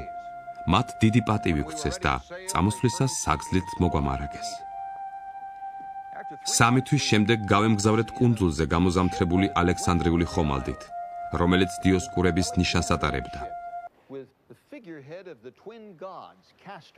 მივადექით სირაკუზას და 3 დღეს დავყავით იქ. იქიდან წამოვედით და რეგიუმს მივადექით. 1 დღის შემდეგ სამხრეთის ქარმა დაქროლა და მეორე დღეს პუტეოლში მივედით. სადაც ვნახეთ ძმები და მათი მოთხოვნით 7 დღეს დავრჩით იქ, ხოლო შემდეგ რომში წავედით. იქაურმა ძმებმა გაიგეს ჩვენი ამბავი და გამოვიდნენ ჩვენს შესახვედრად აპიუსის მოედნამდე და სამდუქნამდე. ისინი რომ დაინახა პავლემ, ღმერთს მადლობა შესწირა და გამხნევდა. როდესაც რომში მივედით, პავლეს უფლება მისცეს თავისთვის ყოფილიყო მის მცველ ჯარისკაცთან ერთად. 3 დღის შემდეგ პავლემ მოიწვია წარჩინებული იუდეველნი და როდესაც შეგროვდნენ, უთხრა მათ.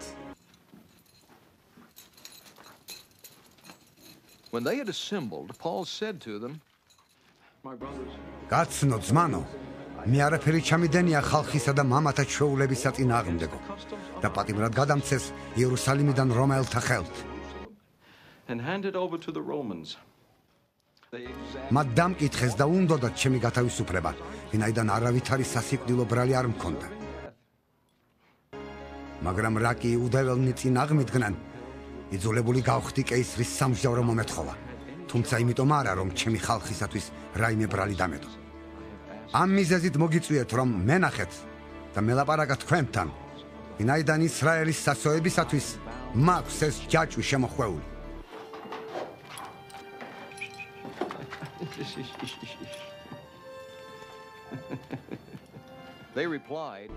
მათ კი უთხრეს მას. ჩვენ არც წერილი მიგვიღია შენზე იუდეიდან, არც ვინმეს მოსულ ძმათაგან უცნობებიათ ან უთქვამ შენზე რაიმე ძვირი. ოღონდ ჩვენ გვინდა მოვისმინოთ შენგან, რას ფიქრობ, რადგან ჩვენ ვიცით, რომ ამ წვალებლობას ყველგან ეწინააღმდეგებიან.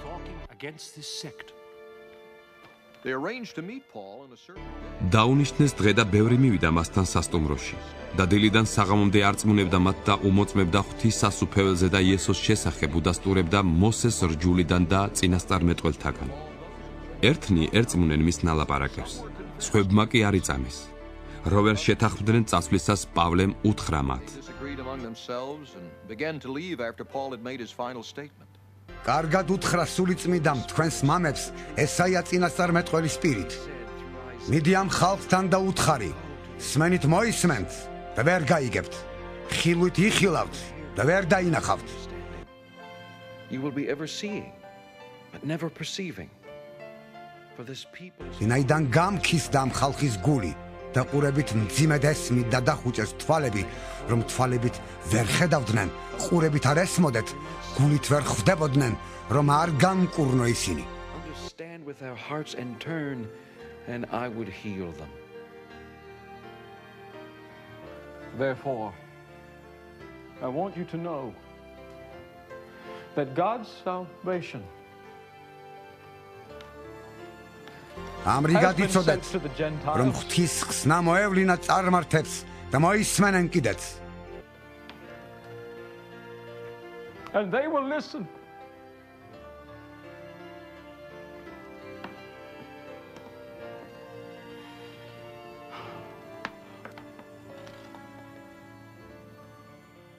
ეს რომ თქვა იუდეველნი წავიდნენ და დიდი დავა ჰქონდათ ერთმანეთში. For 2 whole years პავლე მთელ 2 წელიწად ცხოვრობდა თავის ნაქირავებში და ღებულობდა ყველა მასთან მიმსვლელს.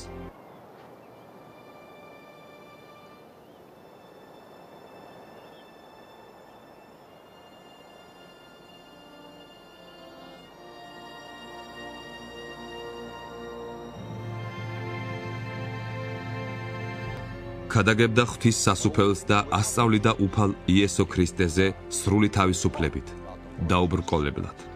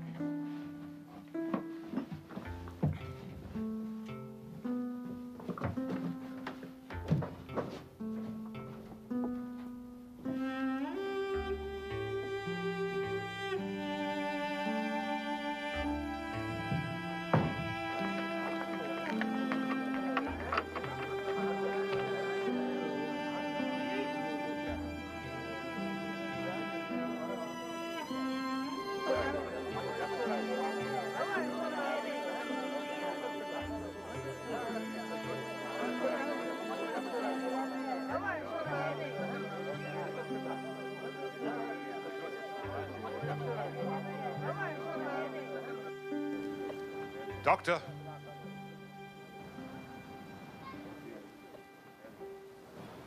Go in peace. Grace and peace to you, Captain.